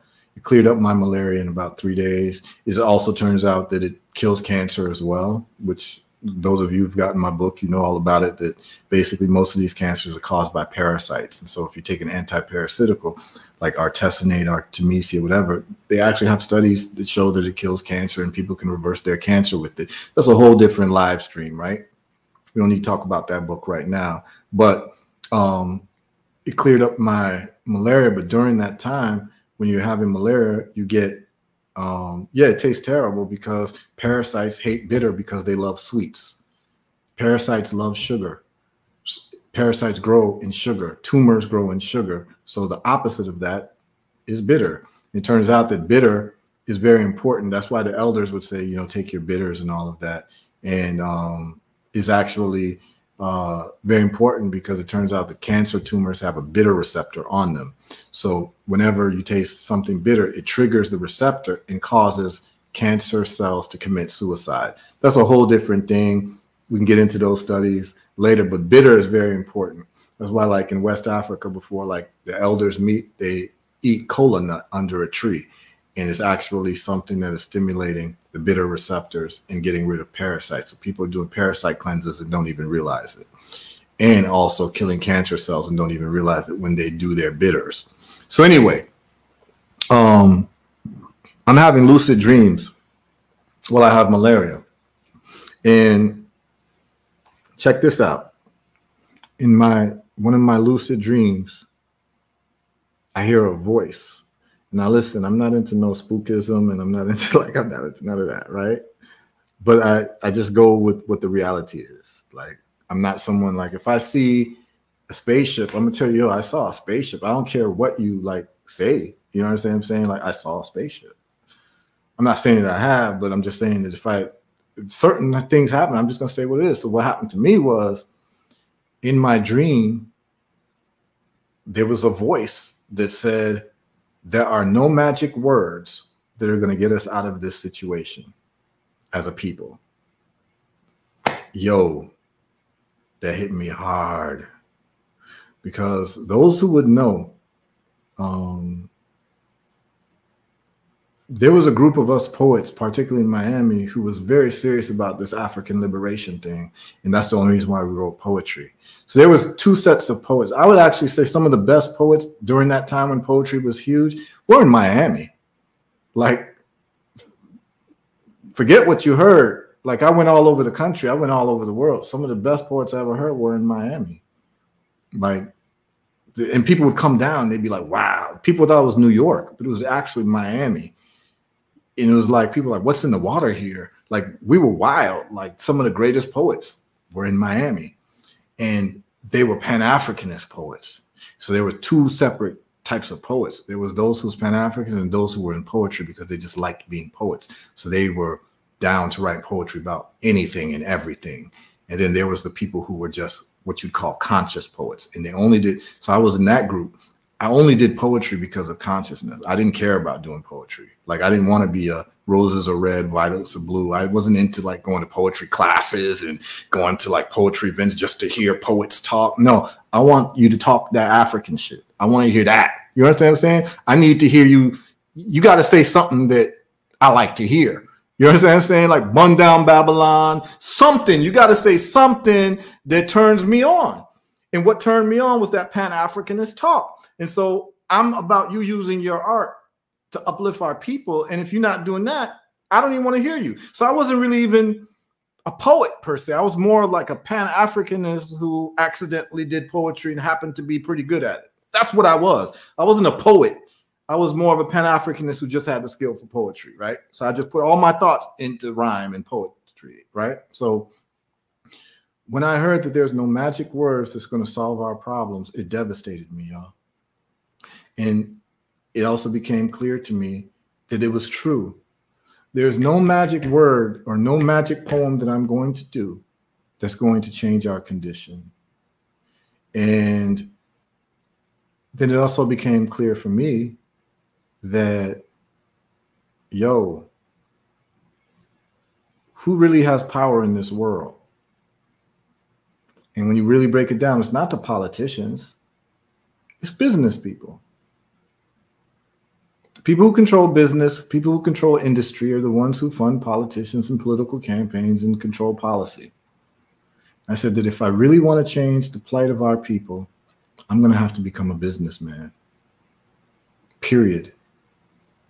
And from that moment on, I never wrote another poem. And I used to write poetry prolifically. Anyone who's seen me perform poetry, my poems were like 10 minutes long for one poem. And I had many of them. And they were all committed to memory. You never saw me choking. You never saw me messing up. You never saw me like, it was just a part of who I was. I had a 3-hour show. Like, I would perform for 3 hours straight without a break. Poem after poem after poem after poem. Because I took it seriously, because I believed that it was going to help free up our people with consciousness, because the artists that I love, they dedicated their lives, the Bob Marleys, you understand what I'm saying? The Peter Tosches, these people, the Fellas, they used music and art as a weapon, and I was part of that cloth.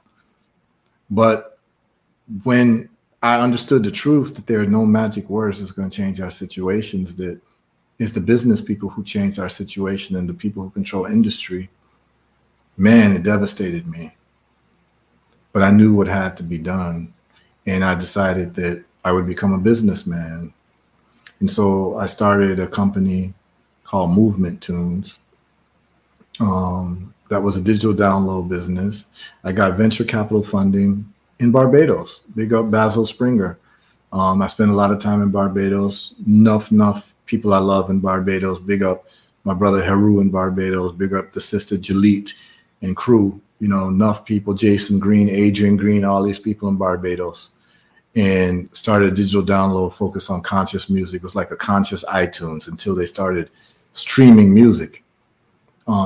People were buying digital downloads. And so I decided that if I was making money with digital downloads, if I multiplied myself by 1,000, and I had a library, because whenever I would travel to different countries, I went on TV. When I was in Jamaica, I would go on national TV. Barbados, I'd go on TV. Nigeria, I'm on TV. Ghana, I'm on TV. Different places I went in the world, I'm going on TV.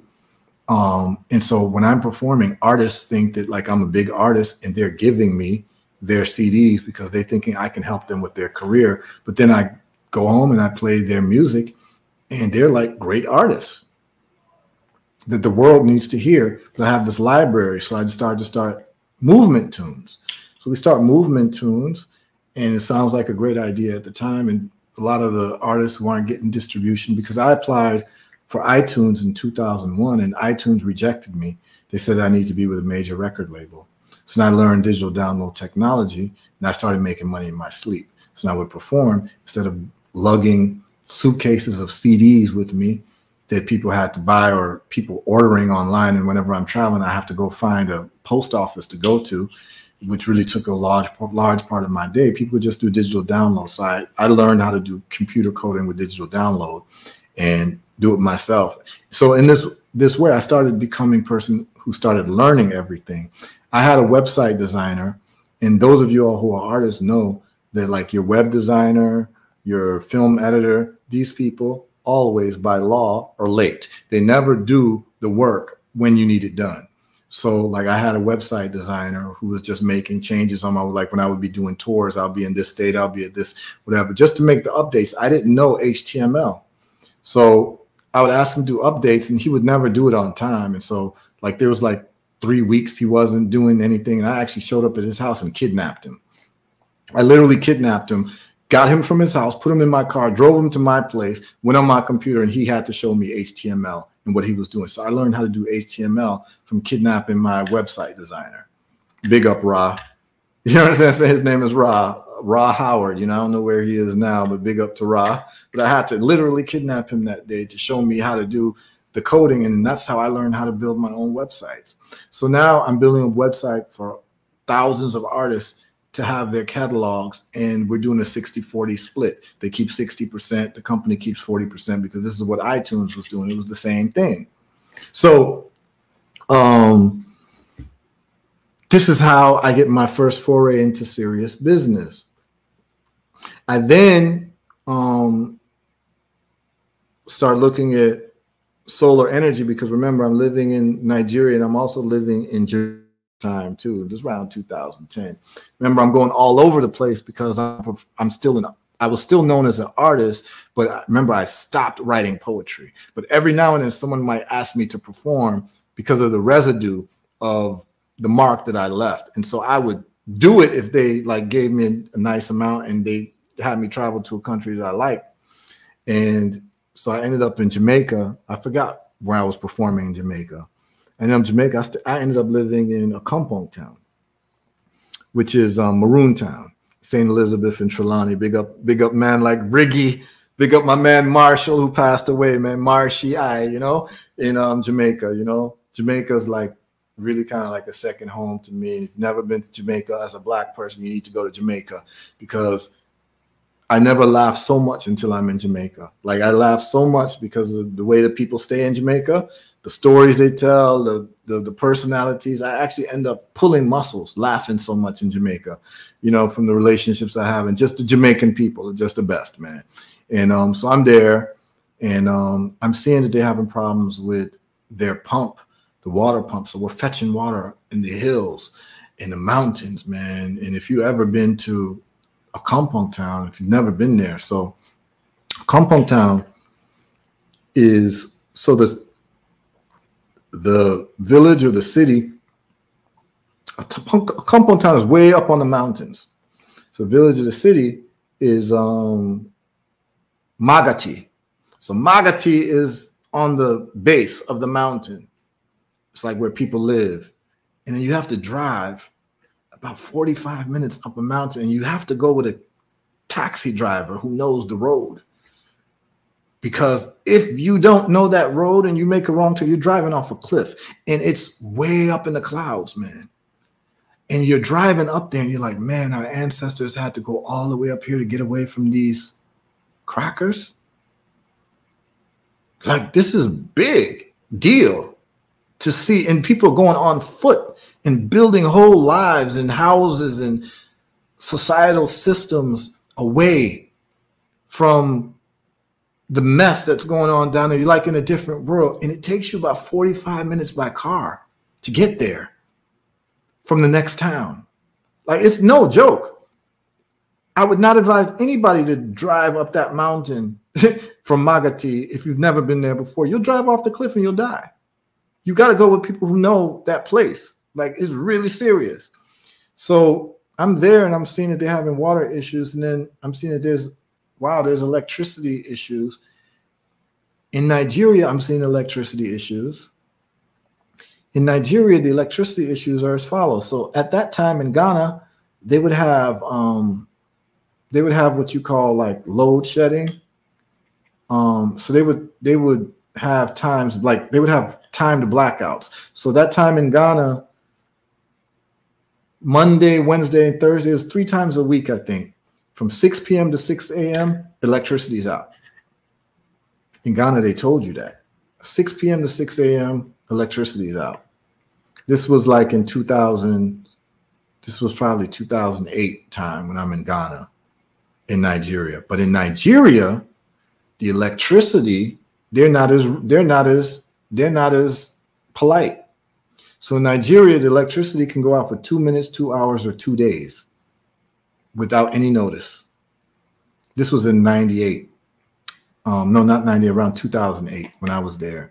Like literally like living there, going back and forth between Ghana and Nigeria. And I got we could do a whole different live about Lagos. Lagos is a whole different, and I'm telling you right now, if you want to go to Africa and you want to experience Africa as like true Africa, you have to go to Nigeria and you have to go to Lagos. Because if you go there, you'll understand what it means to be African.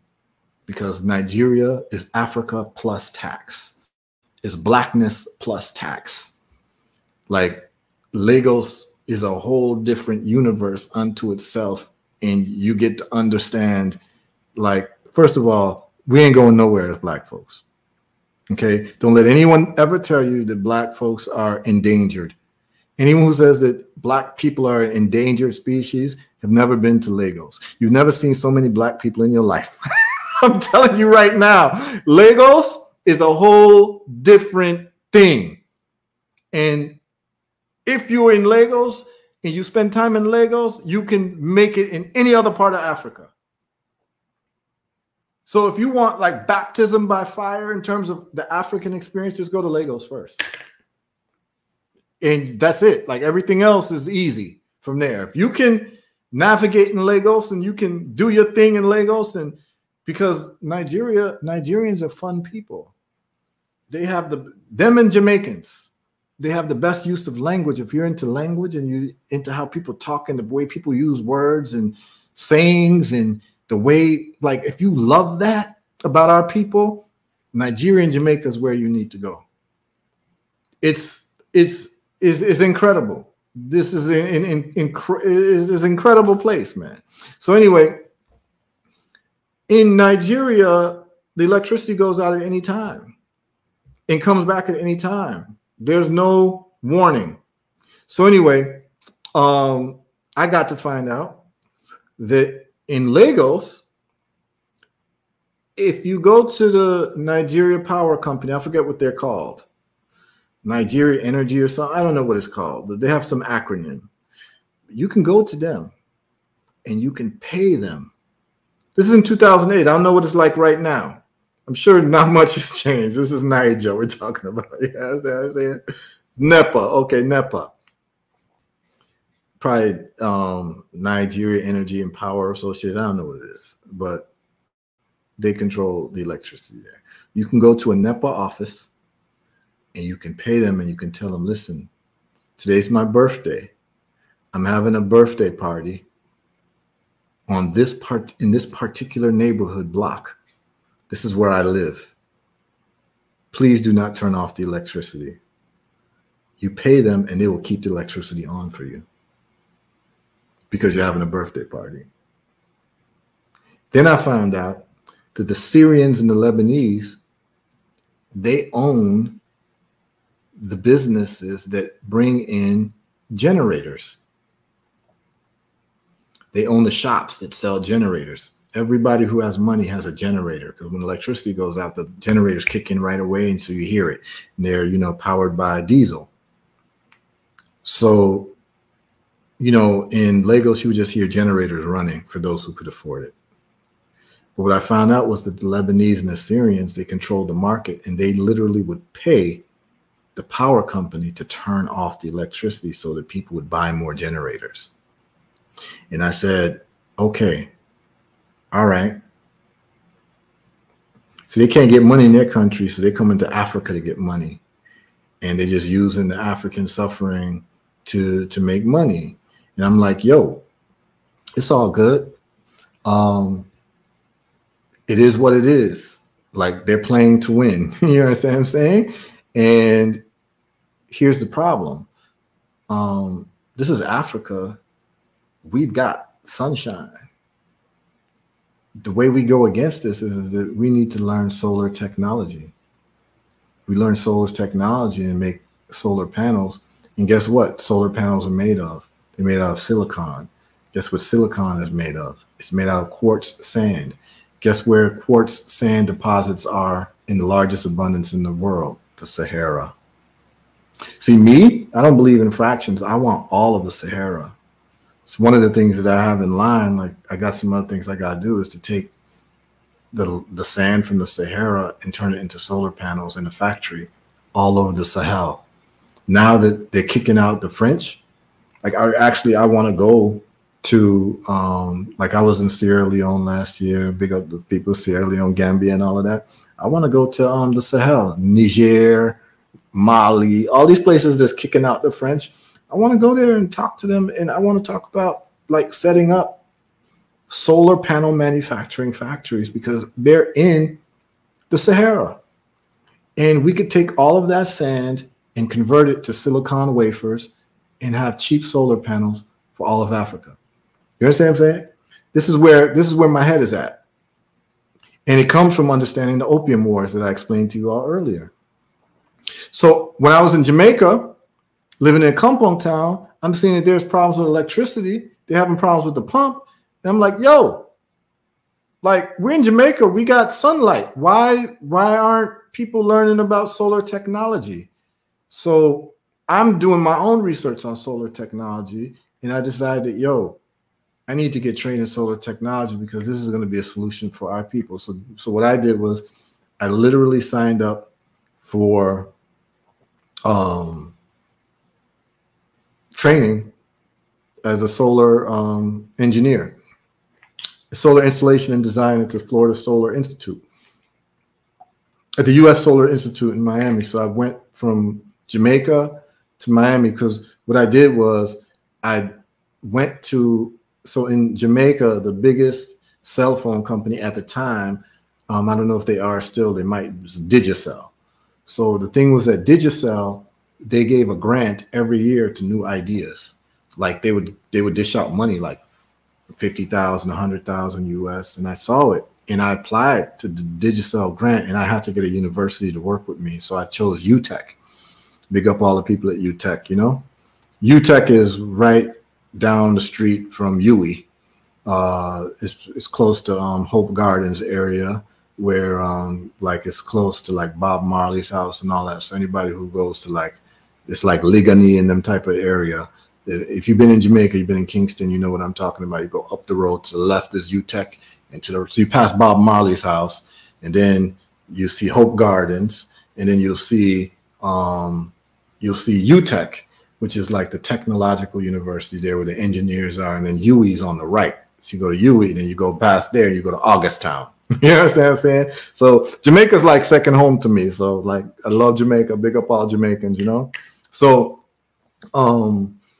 I go there and I talk to the professors there, and they're like, yeah, it sounds like a good idea, but they didn't get a curriculum in time together. So I wasn't able to get the grant, but I needed to do my own training. So I went and I got trained, and, you know, not to big up myself, but I graduated class valedictorian. So what I'm just telling you is that, listen, it's not that I'm smarter than anybody. It's just that, like, when I'm focused, I'm focused. And if I care about something, I care about something. So it was necessary for our people, solar energy and solar technology. So I got involved in that. And that led me to now go to the University of Virgin Islands to work for their Caribbean Green Technology Center, because I was certified in solar installation and they were doing a Caribbean Green Technology Center. And the dean of my law school ended up being the president of the University of Virgin Islands. And so we linked up and I ended up moving to the Virgin Islands for about a decade. During that time, I see a documentary called Run from the Cure. And Run from the Cure has showing that there's a guy named Rick Simpson who's reversing cancer with cannabis oil. And I'm like, yo, this is like big news. Why isn't the world stopping and watching this? So I started doing experiments with cannabis oil. I started doing lectures about cannabis oil and start traveling to different places in the United States. I go to the Caribbean, test the oil in Jamaica, meet with people at UWI, the laboratories and all. That's a whole different, you know, that's a whole different stream unto itself. I can go into story time with that too. Anyway, and that's how I get into herbal results. So what happened was that cannabis had too many negatives associated with it in terms of it being a Schedule I drug that I could not ship, because people literally at the time, for those who know St. Thomas, Virgin Islands, is one of the most beautiful islands you can be in. That's where I lived. Like, that's a vacation spot. everywhere you live, you probably have a view of the Caribbean Sea or the Atlantic Ocean, like everywhere, because it's a mountainous. The topographical nature of St. Thomas is mountainous, and so anywhere you live, you're going to be living on a mountain somewhere, pretty much, and you're going to have a beautiful view, and the weather is beautiful until, you know, the hurricanes come. So I already talked about the hurricanes last time, but you know, my life in the Virgin Islands was a beautiful life, man. And, you know, I'm doing work in solar energy and feeling good about doing good work. But I find out that cannabis is healing cancer. And, oh, someone asked about the opium wars. What type of tea is it? Okay, so check this out. Just to go back to that, to answer that for the sister who just asked Ami when I explained the opium wars. So after the British taking of Hong Kong, they still wanted tea. The Chinese didn't want to give tea to them anymore. So after they did the opium wars, the British had at the same time colonized India. So when they colonized India, they took a part of India just to grow tea. Which part of India was it?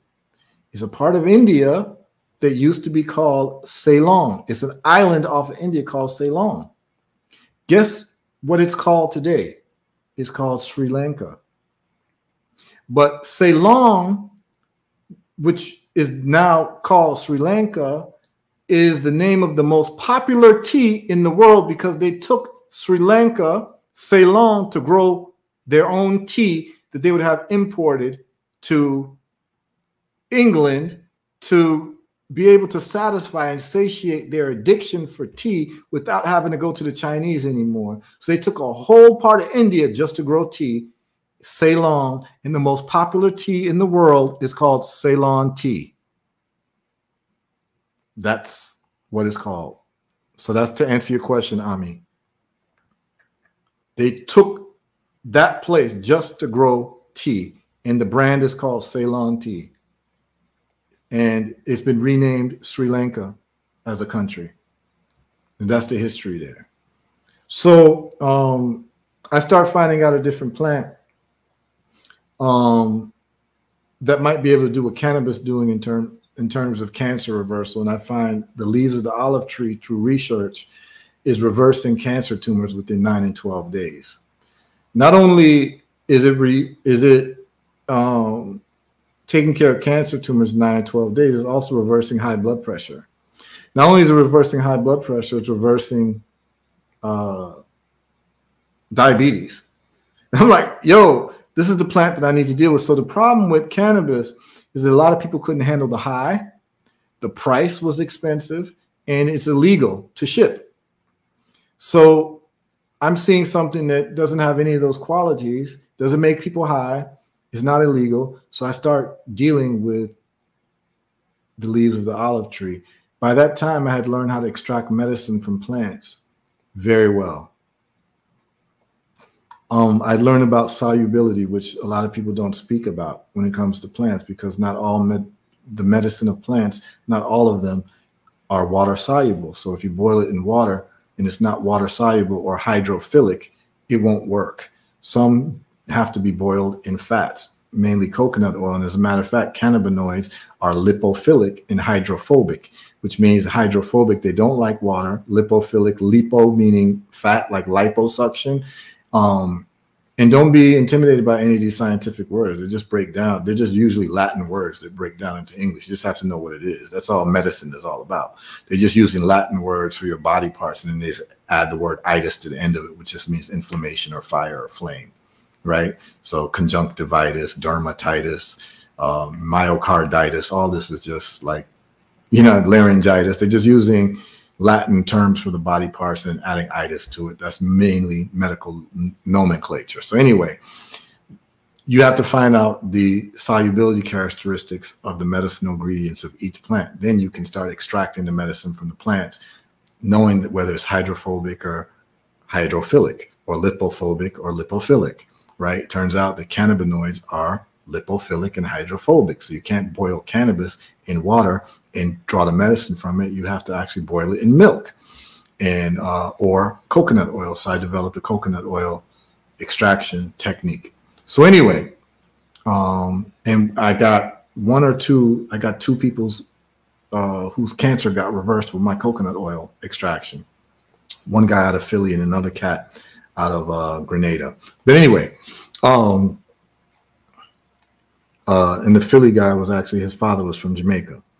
So I start with the olive leaf, and this is where it gets, rubber meets the road in terms of serious business, and where I was able to have economic independence and not have to work at the university anymore or anything like that. I started making olive leaf extract, and I made it from my house. And as any good scientist would do, you test it on yourself first. So I tested it on myself, and the first thing it did is it got rid of eczema that I had behind my ears for over 20 years. And then it got rid of my asthma. The reason why I knew it got rid of my asthma is because weeks before I took the olive leaf, I was in Dominica. So I was in Dominica. You know, Dominica is a beautiful island. My wonderful wife, she comes from Dominica, beautiful woman from Dominica, took me to her island.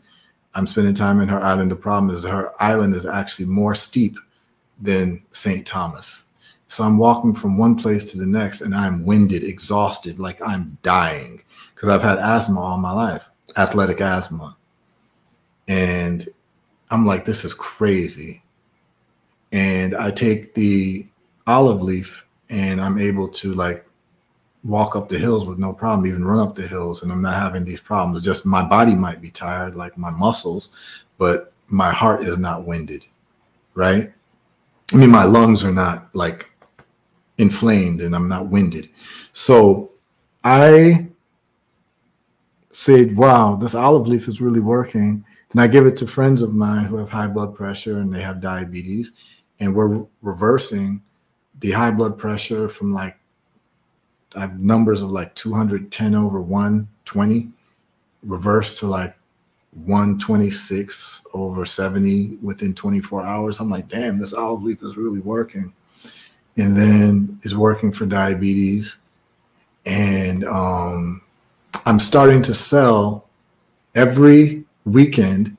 They have a thing called Bordeaux's Farmers Market. All the people in VI know Bordeaux. Bordeaux is the west side of the island where the Rasta people stay at. And they have like this place called Bordeaux Farmers Market. It's run by Rastas. Big up Mama Benita, you know what I mean? Big up all men like Nashamba and these people, man, like real serious people, you know, good people. Mama Benita being like really the queen mother of agriculture in St. Thomas, you know? And I used to sell the olive leaf out of my car. And there used to be people lined up to buy the olive leaf bottles that I made in my house. And the word was spreading. Turned out that one of my neighbors owned a pharmacy, and he started hearing about the olive leaf. He decided to carry it at his pharmacy, and it became the #1 selling item at his pharmacy. Then I get a phone call from a man who says, hey, is this you the brother who makes the olive leaf extract? I said, yeah. And he says, I'd like to just tell you thank you, man. I said, yeah, thank you for what? He says, well, I had prostate cancer, and I took your olive leaf extract, and I no longer have prostate cancer. So I just want I just want to tell you thank you, and anything you need, let me know. I said, I do need something. I need you to come to Bordeaux. We're close to where I live, and let me videotape you, and you tell your story. And if you go on herbalresults.net, you will see his story. It's Dr. Charles Harrigan. That's the first person that called me to let me know that his cancer was reversed with the product that I made in my house. Then I get another phone call for a woman named Velma Samuel. And she had a breast tumor. She was in like breast cancer. She took it, and it got rid of her breast tumor. And she told her story as well. I videotaped her at the beach. The beach by the University of Virgin Islands, everyone knows that beach. And so I'm there. That's called Brewers Bay Beach. You know what I'm saying? For VI people, you all know what I'm talking about, man. I like to give receipts. You know what I'm saying? Let you know I ain't making this up. So I like to give names, you know? So here's the problem, y'all. The problem is the olive leaf, and this is the problem for all entrepreneurs. The olive leaf was making me good money, and it was doing great for the world. It was a prison. What do I mean by that? I was getting so many orders for the olive leaf because there's so many people sick. I was making it myself because I didn't trust anyone else to make it right. There's a whole procedure to make it. I was making it myself. And I was doing 18-hour days and sleeping for 6 hours and waking up and going straight to a certain part of my house where I was making the olive leaf. I was doing the bottling. I was doing everything. So it was a beautiful thing when I would get orders, but I also hated getting orders because I knew that that means my time would. So whenever I would get an order for like 4 cases, 5 cases of olive leaf, a case of 25 bottles, I knew how much time it would take to actually do it. I knew my whole day would be gone and I have to do 18 hours. When people make the order, they want it as soon as possible because this is for sick people. And people started depending on the olive leaf because they were using pharmaceuticals. They were causing bad side effects like the pharmaceuticals for high blood pressure, like lisinopril and those types of things. They're ACE inhibitors. They cause kidney failure, right? They cause acute renal failure. So people were preferring to use the olive leaf for their high blood pressure instead of something that was affecting their kidneys. And for a lot of men, the high blood pressure medications affects their libido as well. So a lot of them were impotent because of their high blood pressure medication, and they didn't want that. And the olive leaf would get them back into form. So, and this was for people with diabetic, people who got cancer. And so it's like, I had to make it. And if I didn't make it, people were calling me saying, yo, I'm sick. I need this. This is the only thing that I need. So it's like people's lives were depending on this, but I had to actually dedicate every living hour to making olive leaf. Now, here's the thing. I told you all around 2005, I read The 4-Hour Work Week. So here's the thing. We do businesses so that we can be free. What is the point of having economic freedom if you don't have time freedom? I'm going to say that again. There is no point in having economic freedom if you don't have time freedom. And we get to find out that time and money are the 2 biggest commodities in modern society. What do I mean by that? Well, you find out what is most important in a society based on how they punish you. I want y'all to follow me. In the societies that we live in, if you're convicted of a crime, there's only 2 punishments. They will fine you money or they will fine you time. In that way, they're telling you what's the 2 most important things that they can take away from you is your money or your time. Then we get to find out that time is actually more important than money. Why do I say that? Any billionaire will give away their billions if they find out they have 1 hour to live. And in exchange for the billions, they can get 10 more years. Any billionaire, and actually any billionaire who's 80 years old right now is jealous of a 20-year-old who doesn't have any money. And they would trade places with that 20-year-old. An 80-year-old billionaire will change places with a 20-year-old because they would say, well, I get to be young again. That's more important than money. Time is more important than money. So this is the part that we're missing. We're thinking that this pursuit of money is the ultimate pursuit. No, it's a means to an end. And that end is having time to yourself where you can wake up when you want, sleep when you want, spend time with the people you love when you want. That is true wealth. And so I understood that. And being locked into a business where I had no time, but I was making money hand over fist. Like literally, I was getting cash and I had drawers full of cash, but I had no time and I was miserable. My wife can tell you all, I was miserable. I barely got sleep, but we were making money to the point where I didn't have to work at the university anymore. I literally quit my job at the university and all I was doing was olive leaf. And I was making money, but I had no time. I felt like a slave and I felt like a prisoner. And the only reason why I didn't want to have a job or work for anyone is because I didn't want to feel like a slave or a prisoner. So how now do I have a job where I own the business, but I have no time to myself? And then something very special happened. My wife she's very creative in making food. She can make anything. So she started making a thing called like chickpea tofu. And so she used to make it and it used to be in great demand in the Virgin Islands, those of you who know. And so she decided that she wanted to take it to Bordeaux at one of the festivals. And this white man comes up to her and says, "Who makes this chickpea tofu?" She goes like, "Oh, I do. It's part of the business." She had the other herbal results products up there.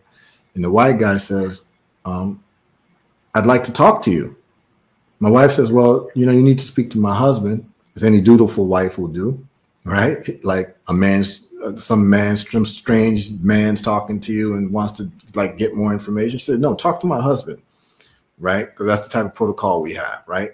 So she calls me and says, "Oh, there's this guy. He wants to talk to you about the business." And I'm like, "Yeah, cool." Turns out this guy is like filthy rich millionaire. He owns a food distribution company called Edward and Sons. His name is Joel. The guy Joel calls me and says, "I like what you're doing. I like your products. I'd like to meet you so you can ask me anything you want." This is what he says to me. I said, "Meet you so I can ask you?" "Yeah." He said, yeah. "I like your products. I'd like to meet you." I said, "Man, that's kind of unique. You don't know me from anybody. I don't know you." He says, "Yeah, come to my house." He invites me to his house. I said, "Cool." I go to this guy's house. He's building a house literally on sand at the beach in the Virgin Islands. And he just moved to the Virgin Islands. And turns out that his father is a guy named Edward, who came from Europe somewhere, came to live in the United States with no money, starts working and founded a company where he makes the candy. Do y'all remember that candy that was like round, like tablets with different colors? And it was like a string. It looked like a string of like little tablets and had like these different colors. Well, that's that guy's father. Like we grew up eating it like sweet tart candy. Like it had different colors. Well, that's that guy's father. I was like, "Damn, that's your father?" He's like, yeah, it was my father. And then he gets into the family business, but he's more conscientious. He don't want to do candy. He wants to do healthy foods. So they start making like kimchi and stuff out of Japan. He tells me his story. I mean, I get to this guy's house. He's building a huge mansion on the beach in St. Thomas. He invites me there. He has a gate. He has several acres.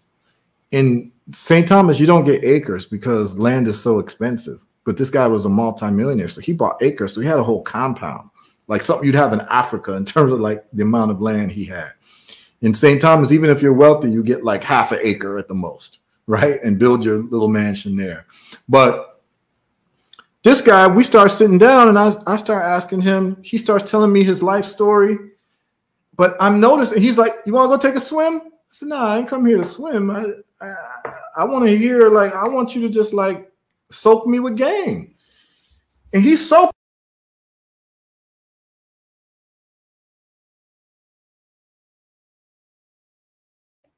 Yeah, y'all can still hear me? Let me know if you can still hear me. He said something about my mic. So anyway, he's soaking me with game. Just text in the chat and just let me know you can hear me. Can you still hear me? Okay, yeah. So he's soaking me with game, and I'm realizing that this guy, Joel, first of all, when I meet him, he looks like Jerry Garcia from the Grateful Dead. He's a long-haired hippie with white hair. And he's chilling. And he's running a multi-million-dollar business. It's called Edward and Sons. Y'all can look it up. He tells me his story. And then he says something to me that changed my life. He says, I said, so how are you running your business? He says, man, I got factories that make the products. He told me how he went to Japan and he got Japanese factories to make his like the fermented tofu. And then he picked up other brands and how he went to different stores. He told me his strategy for getting his products in the stores and everything. He gave me, he gave me mentorship. I don't know why these old white men like me when they meet me. Like, I don't know, but he soaked me. He was giving me some ism. Like, he was just soaking me with ism. He was telling me exactly how he built his empire off of food and food products. And it hit me that I was not following the 4-hour work week. And I was explaining to him that I have no damn time in my life, that I'm making these products that are helping people, but I have no time. I have money, but I have no time. So I've actually defeated the purpose of business or being an entrepreneur or being independent. Because like I said, the two most valuable things is money and time. That's how they punish you in this society. They've already told you what's valuable. I had money, but I had no time, so I was not free. I couldn't enjoy anything. I couldn't go anywhere. It's just like, basically, I have friends, that went to law school. They're making, a salary of $300,000, but they have no time. They have no time. My father was a surgeon in Chicago. The man had no time. He made good money, but he had no time. His time wasn't his. And I saw very early in my entrepreneurial career that if I'm going to be an entrepreneur, I've got to have my own time or it's not worth it.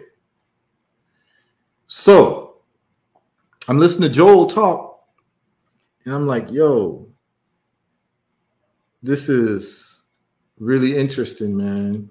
How he's been able to build his empire. And he's telling me he's got contract manufacturers making his products. And I'm like, damn, I got the 4-hour work week like a decade ago. And one of the chapters in there is about using contract manufacturers to make your products. Why am I making my own olive leaf when I can find a manufacturer that makes herbal tinctures, give them my formula, sign an NDA, because I'm a lawyer, so I can read my own contracts. And that's what I did. Yeah. I went on a search. I vetted some companies to make my product according to my specifications. And then, so I got a factory, and then the shipping was another part of it too. You see, every day when I got orders online, I'd have to go to the post office and ship the orders out, which was very time consuming every day. And coming off the mountains on the west side of Fortuna, Bordeaux, going into town every single day in St. Thomas, it was very time consuming. I mean, I would be rushing. I'd be coming at the end. All of the postal people knew me by name, because I'd come at the end of the day right before they closed, and they hated it because I had boxes to ship of olive leaf. And yeah, I didn't trust anyone to make it in terms of employees coming to make it. But when you have a factory that's a contract manufacturer, they are contracted to make it. Whereas if you hire people and you teach them how to make it, sometimes they show up to work, sometimes they don't. And it messes up everything that you're doing. So when you have a contract manufacturer, this is what they do professionally. And you have a contract with them. And they turn out thousands and thousands of bottles for you. And I looked at it and I was like, that's the way I have to go. And then I had what you call a third-party shipper to deal with the problem of me having to pack olive leaf bottles, store them. First of all, you have to store them somewhere. If you get them from the factory, you're going to have a warehouse. And then from that warehouse, every time you get an order, you have to pick from the warehouse and then pack the order and ship it to people. And people say, where's my order at? I ordered olive leaf from you, Heru. I haven't seen it. And it's because I haven't gone to the post office today. Right? And it was all in my hands. I was doing every single aspect of the business, which I advise everyone to do, by the way, because then you will know your business intimately, but it should not be a way of life. Just like what I'm doing with the mango farm now, I can break that down in another live, but I do every single aspect of the mango business so that I don't have to do it in the future. And then I'll know whenever someone's not doing the right thing because I've done every aspect. I mean, every aspect from the minuscule. So like with the olive leaf, I can look at the olive leaf and see if they did it right, right? I can just look at it and know if it was done according to my specifications because I know it so intimately. I can look at other olive leaf products and I know that they're cutting the product or diluting it because I know what real olive leaf looks like. And most of these companies are actually diluting their product and they're adding food coloring to it. That's why Herbal Results works better than most companies because they're just cutting corners, right? And I don't cut corners. Like I don't dilute my product because you see, what people have to understand is that when you find something that frees you economically, that thing becomes holy and sacred. And you're going to do everything to keep the name of that company in good graces, your brand, because that brand has given you freedom. So I do not play with my customers. My customers are sacred because they didn't have to buy Herbal Results olive leaf. They could have bought any other companies, but if they're going to buy products from me, I'm going to make sure that they get the best thing possible and they get the best service possible. And if they get a bottle and it's leaking, I will ship them a new bottle at no argument, no cost, no nothing. You get a bottle and you say it's leaking or something was wrong with it. I don't argue with you because you're sacred to me as a customer, because what you've done for me is you've given me a lifestyle that I've only dreamt about.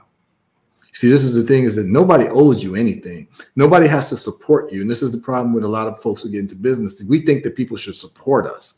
No, people are not supporting you. People are only doing business with you because your product solves their problem. It's very selfish. And I understand that. Like, I don't even, when you pump gas, you're not trying to put money in the pockets of the Rockefellers. You're not trying to support the Rockefellers when you pump gasoline, even though they own the gas stations, Standard Oil and all of that, Exxon and all of that. No, you're getting it because it benefits you. You're not trying to support the Rockefeller Fund family. And so for the same reason, nobody's trying to support me when they buy my product. That's why I try to tell people, never, business owners, never get into, oh, I need you all to support me and this and that. No, people do not shop to support you. They shop to support themselves. And so what you've got is you've got a value proposition that you need to present to the people that if you buy my product, it's going to solve your problem better than these other products. That's all they want to know.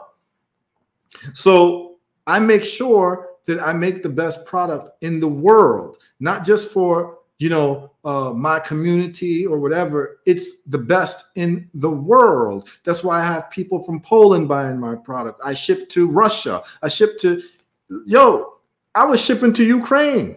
And I'm like, what the hell are you doing ordering from Ukraine? I actually asked the person, like the person was like, I ordered, I haven't received anything from you. And I said, where are you located? I said, you're Ukraine. Isn't there a war going on? And dude was like, yeah, but we still get mail. I was like, really? And then it just showed me like, oh, okay. The news is like really interesting. Like nobody knew that like there's actually mail still being delivered in Ukraine. And the only reason why I knew that is because I have customers in Ukraine. So the point of the matter was that I developed a way to have an online business to free myself from having to do any labor. So now when someone orders from my website, the third-party shipping company that I have, and I could do a separate about, probably for those people who are interested in entrepreneurship, we'll probably do a separate Zoom and we'll go detailed into this. I have no problem to do that. And I can show you my vendors. I can show you how I do what I do. But essentially, when someone orders, I don't even touch product anymore. So it's manufactured at my factory. It's shipped to my shipping warehouse that's controlled by another company. And they have on my website that whenever an order is made, they get the information right away. They print the labels, they product, and they ship it, and they get paid for it. But what that allows me to do is to live anywhere I want in the world, because I don't have to touch product anymore. I just deal with customer service, and then I can just train people to handle my customer service. But because there are health questions being asked most of the time, I do most of the answering myself until I, sometimes I could have a team do it. But because I have so much time on my hands now, I can take the time to do that and to take the time to develop other businesses and do lives like this and do whatever and do a mango farm, because I've now freed myself up to have time, which is the most precious commodity on earth. I mean, health is a precious commodity and time is a precious commodity, but health and time go together, because the lower your health is, the less time you actually have on this planet. So health is tied into time, because you want to be healthy so you have more time. And that's why billionaires are investing in their health, because what's the point of having all this money if you can't live to enjoy it and you're unhealthy? So this is why health is so important for those of us who make money, because we're trying to enjoy the fruits of our labor as long as possible. So, I have a lot of wealthy people contacting me all the time about Herbal Results products because they want to live longer and they're focused on it. Whereas, people in the middle class, people who are poor, are not so focused on their health because they've got other pressures that they're dealing with in terms of surviving day to day. Right. And there's a whole lot of conversations that go on with that as well. But the point of the matter is, and the reason why I told the story was just to give you a sense of the trajectory of my life and why and how I became financially independent. And it was not something that was overnight. It was through a product. I would say to people that if you are going to do a business, there's two types of businesses. Well, first of all, why do you do business? You do business, so there's wealth and then there's income, right?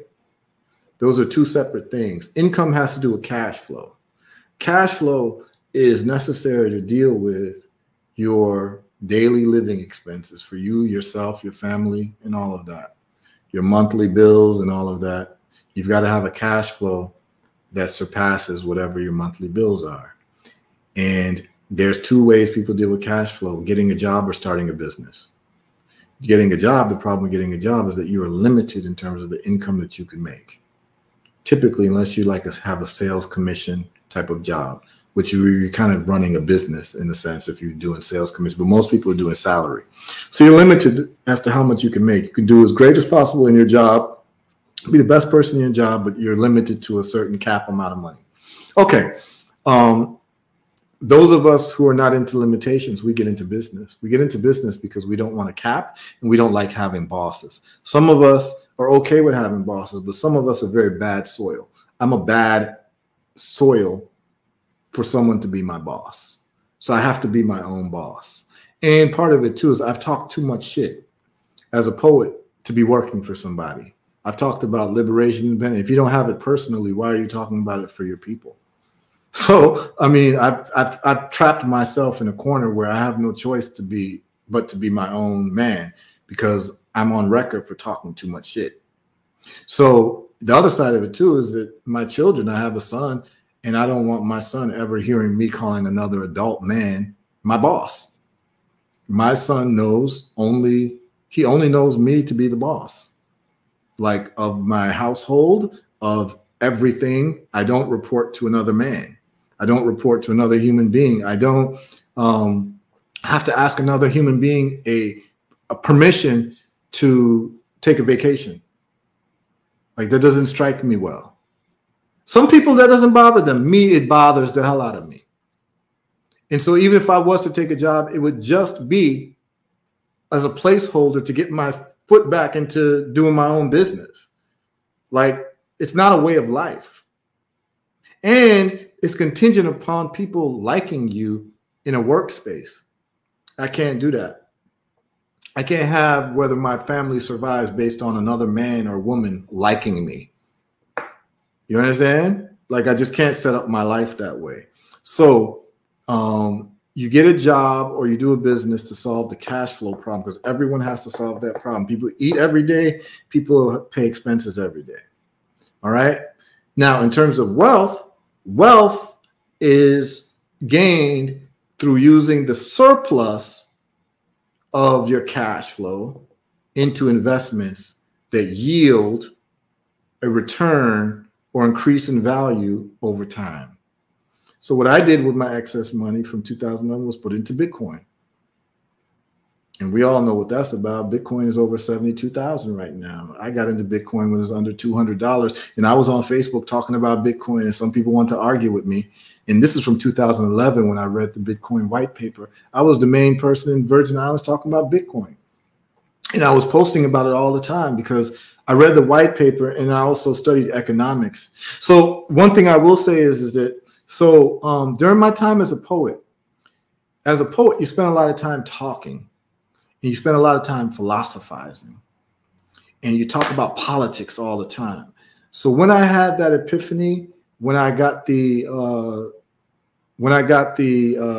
malaria, and I started having a lucid dream when it said that there's no magic words that's going to solve our problems. It was at that point that I decided that I was going to take a moratorium for talking about politics for a year. In other words, I would get into no debates with anyone about history, politics, Pan-Africanism, nothing. I spent the whole year studying money and economics. I studied the Austrian School of Economics. I studied Keynesian economics. I studied Milton Friedman. I studied capitalism. I studied socialism. I studied all of it properly. And I understood the history of money. I understood what money really was. I understood debt. I understood all of these things in a year. This is what I did. I didn't get into any debates with anybody, no arguments about nothing.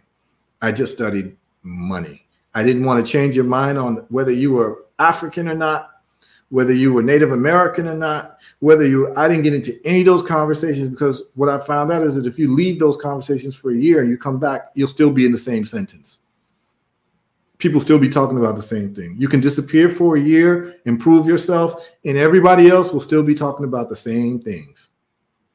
You understand what I'm saying? While you have moved on with a different understanding. So that's what I did. I took a year to just blank out everything that I was doing before, talking about politics and liberation and activism. And I said, I'm going to study money, because money is what's making the world move, and business is what's making the world move. And within that, I gained a great education. And I start then understanding the Bitcoin white paper written by Satoshi Nakamoto. And the basic theme is that these governments will always print money. And if they're printing money, that means that you're increasing the monetary supply, which means that you're always going to have inflation, which means you're always going to have a devaluing of the currency, which means that if you have something that does not have a devaluing of currency, that has a set cap to it, like Bitcoin has, and it has utility, and it's also scarce and rare, the price will mathematically go up just based on game theory. And I understood that from 2011, and I read that white paper, and it made so much sense to me, because I'm coming from Africa, where the devaluing of currency is just like the air blowing in the wind. In Jamaica, everyone knows that. Anyone in Caribbean, when I was in Jamaica, it was like 70. When I was in Jamaica in 2008, it was like 70 Jamaican dollars to $1 US, even lower than that. Now it's like over 100, which means that you've got to work more hours to buy the exact same thing if you're getting paid the same amount of money. So basically, it's time theft. This is what the devaluing of currency does. And actually, you see it in housing prices. So if you think about a house just gets older, but why is it the price of the house gets more expensive? Why is an older house becoming more expensive? Like, it's not a brand new house, it's an old house. 10 years later, it's going to be more expensive and it's more broken down, but it's older. Why? Well, it's not because the house got older. Not that the house got more valuable, it's that your money got less valuable. So you have to use more money to buy the same thing. That's what happened with the grocery store, right? In 2000, with $20, I remember living in South Beach in 1998 and going to the store. $20, I could fill up a cart. Now $20, you're getting like 2-3 items and you're done. And it's not that these items of food have gotten more valuable, is because your money has gotten less valuable. So you need more of it to pay for the same thing. This is what you call monetary expansion, causing the devaluation of a currency. We see it all the time in developing countries. It just happens slower in the United States, but it happens, right? So I put my money into Bitcoin, my surplus money into Bitcoin. So I developed a wealth holdings through that. And then also got into Tesla early in 2015 because I saw electric vehicles just made sense. Just like horse and buggies. Like, if you knew about horse and buggies and cars, like, you have to understand that, like, during the horse and buggy era, you couldn't live, like, living in the city was a very bad thing because all of the roads were full of horse manure. And it smelled literally like feces when you lived in the city, because they were using horses. So when automobiles came, they became cleaner than and better for the environment, getting you A to B, than a horse and buggy. So the horse and buggy industry collapsed when automobiles came, internal combustion automobiles. So I see that with the EV industry, where, you know, gasoline pollutes, it's dirty, it costs a lot of money to fix engines and all of that. And electric vehicles, you don't have an engine, you just have a motor, and it requires no maintenance. And I looked at it and I said, wow, so Tesla is going to be a great investment. So I got into Tesla early and I got to Bitcoin early, and it all paid off. But I used my cash flow from my businesses, and I put money aside and I put money into it, and it grew. It 10x'd for me. Like, it, and the people who bought Tesla, when I, you know, a few years ago during the pandemic, I did a whole session on investing in Tesla, investing in the stock market. Anyone who invested made 4x their money. Like, literally, you made 4 times your money. Anybody who invested from that date. And anyone who bought Bitcoin from that date too, I think it was, Bitcoin was like around 17,000, around 70,000 now. So you did about 4x, 5x. So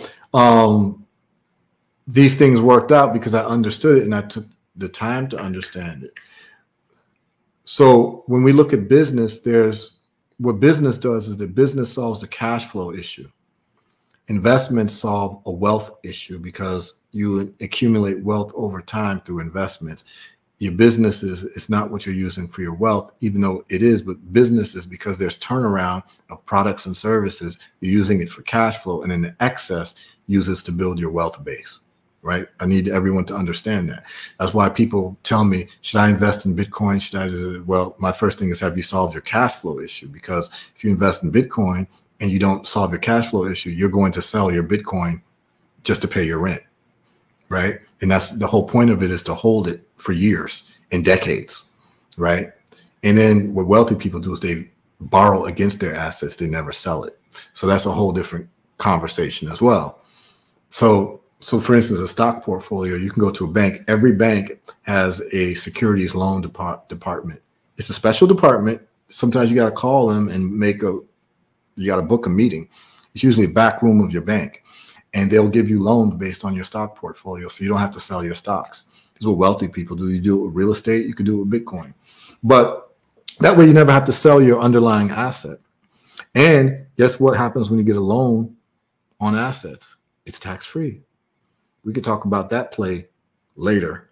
This is what wealthy people do. That'll be in another live that I'll show people how that's done. But every bank that you know of, like major banks, have a securities loans department. And that's what wealthy people do. They get loans against their stocks, particularly in the bull market. So anyway,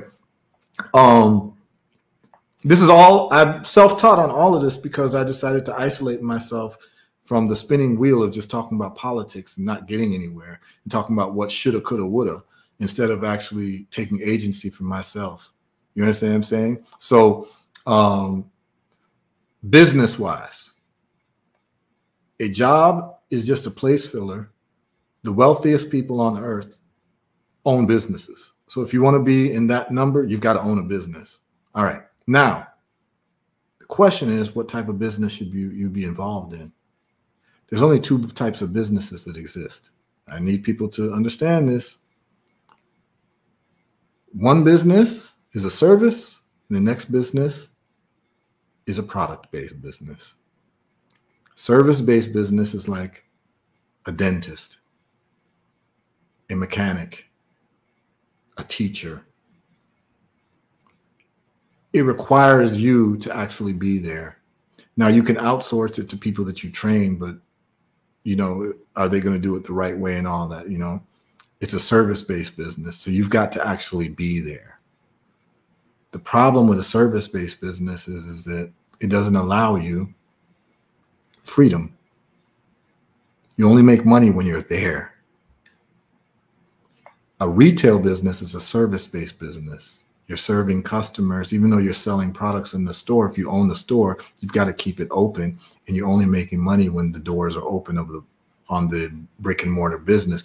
That's why the internet became such a game changer, because people could start making money in their sleep. But most brick and mortar businesses are terrible businesses, because the only way you make money is when the doors are open. There's 24 hours in a day. You want to make money 24 hours, not 8 hours a day.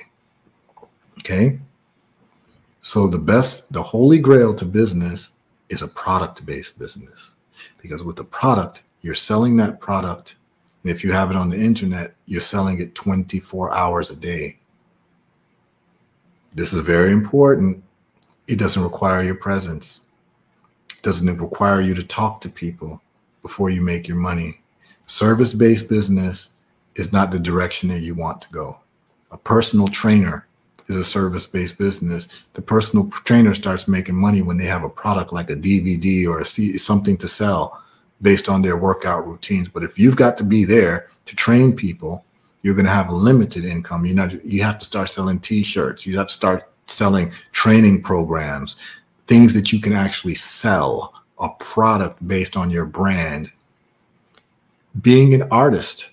That's why being an artist right now, like a musician, is perilous, because you can't really sell music these days. Everything is in streaming. And so the artist has to actually hit the road to make money from touring. That's terrible. That means the only time you can really make good money is that you got to be 70 years old playing songs that you wrote, you know, in the 1950s. The same songs, just to make some money. Because you basically, it's a service-based business. If you can't sell a product as a musician, as an artist, you've got a big problem, because that means you have to be present to make money. You never want to be present as a condition of making money. Remember, I told you that. You want to be absent and make money, because that's when you'll have freedom. And if you get sick, you can't make any money because you can't be present. If I get sick, I can still sell olive leaf bottles. I can still sell Herbal Results, you know, products. I can still sell the things that I have. I can still sell, construction blocks in Gambia. You understand? So I can still sell whatever I'm doing in other parts of the world. It's always going to be product based. It will never be service based, because the service base takes too much out of you, and you have to be present. Always remember that. If you're going to do a business and you want freedom, you've got to have a product. And when you have a product, you've got to make sure that your product has what is necessary for you to compete on a world level. I've been around a lot of entrepreneurs who've limited themselves because their product labeling is not something. So whenever you make a product, you should ask yourself, like if you're making a juice drink or whatever, could this product be found? Could it be in Whole Foods? If the answer is no, because the labeling is not up to par, then you're doing yourself a disservice. Because what's going to happen, because there was people making great products that I saw, like, you know, as an artist, and, you know, people have like pop-up shops and vendors, but they will do like products and they will like literally like have the bottle and the label and they'll be writing what the product is with their hand and like a marker. But you might have a great drink, but the labeling isn't going to take you anywhere. You may have a great drink, but you don't have a barcode on it. A barcode is how stores actually keep track of inventory. So you're making it difficult for your product to end up in stores, which is going to give you the financial freedom and the financial wherewithal to have time. You understand what I'm saying? So if you're going to make a product, the first question you got to ask yourself when you sell that product to somebody is, can this product be found in the stores where my biggest competitors are selling at? Could it be right next to them and be sold to? If the answer is no, you need to get that product proper. You understand? It's very important, because what's also going to happen is people aren't going to take you seriously. They're not going to take your product seriously. And you're going to want people to support you, but they'll just be supporting you out of pity. And you will not make money with people supporting you out of pity. Oh, I'll support this person because they're my friend. That doesn't even last. That won't last, because your friend wants the best product. As much as they love you, they want the best product. And what they mean by best product is they would prefer, if your jelly is as good as another jelly, they would probably prefer to get a jelly with a better labeling, because it just makes people feel better about themselves to get something that looks good more than supporting you. And that's just what it is. This is just human behavior and human nature. So I tell people, like, this is very, very important, that if you go the product route, which I would tell everybody who does business, if you're going to do a service-based business, you better have a product that goes along with it, because there's going to be a time where you don't want to show up. There's going to be a time where you might be sick, or you want to travel. Now you have to show up for clients. No, let people buy your product. Let them buy your manual. Let them buy your course. Let them buy whatever. It's like, for instance, with the whole cancer thing, people call me and they say, Heru, do you do consultations? Because I get calls every day. And I tell people, yeah, I do consultations, and I'll do it for free. See, my business is not based on consultations, but I tell people, before I do a consultation with you, you have to buy the book first. You have to download the cancer book, because it tells you step by step everything that you have to do to eradicate your cancer, with testimonials from people, with the studies on there, with the places where you can get it. And so you buy that, and then we can talk. You understand what I'm saying? Because there's a product associated with my service. And the point of the matter is that if you don't have a product with your service, guess what happens? You can't pass down your business to your children. Just because you're a doctor doesn't mean that your child can inherit your medical practice. Just because you're a lawyer and you're giving a service for law doesn't mean your child is going to inherit the legal practice. They can't inherit that, because it's a service-based business. But guess what? All my children will be able to inherit my factories and run my factories and run Herbal Results,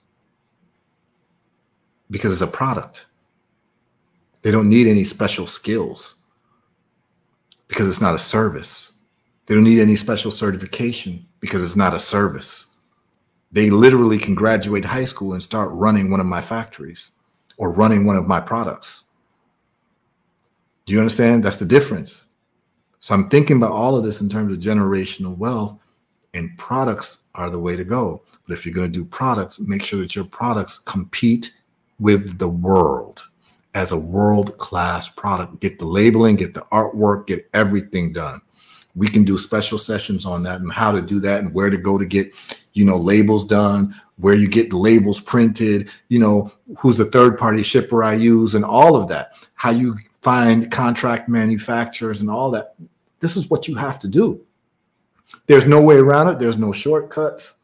There's no get rich quick. There's going to be products you roll out. Some are going to fail. But the point of the matter is you have to get into the business of people gossiping about you in a good way. What do I mean by that?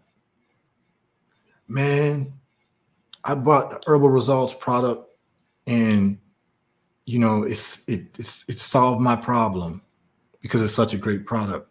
Man, I ordered from Herbal Results. I got it so quick. Man, I ordered from Herbal Results and the bottle was damaged. Oh man, you see these black businesses and they're giving you damage. No, I didn't finish. I contacted them and told them that the bottle was leaking and they replaced it for me the next day with no questions asked. Oh, damn. You see what I'm saying? You've got to create a situation with your business where the word gets out that it's a pleasure to buy your product, it's a pleasure to deal with you, it's a pleasure. And once you start looking at your customers as sacred, because they are, and this is what's missing in business education. Most business owners are so focused on entitlement. Oh, people need to buy my products. They need to. No, people don't need to do anything for you. You have to be of service to people in terms of what you're giving them, and you have to phrase it in a way of how it's going to improve their lives and why your product is going to do better for them in terms of financially, being cheaper or performing better than other products, and that your customer service is on point. That they have a problem, you have an ability to address the problem. And if you do this, if you do those things, you will stand out over other businesses. You will stand out over other businesses. I would also say for people who are doing product-based businesses, as much as you can, never attach your name to your product.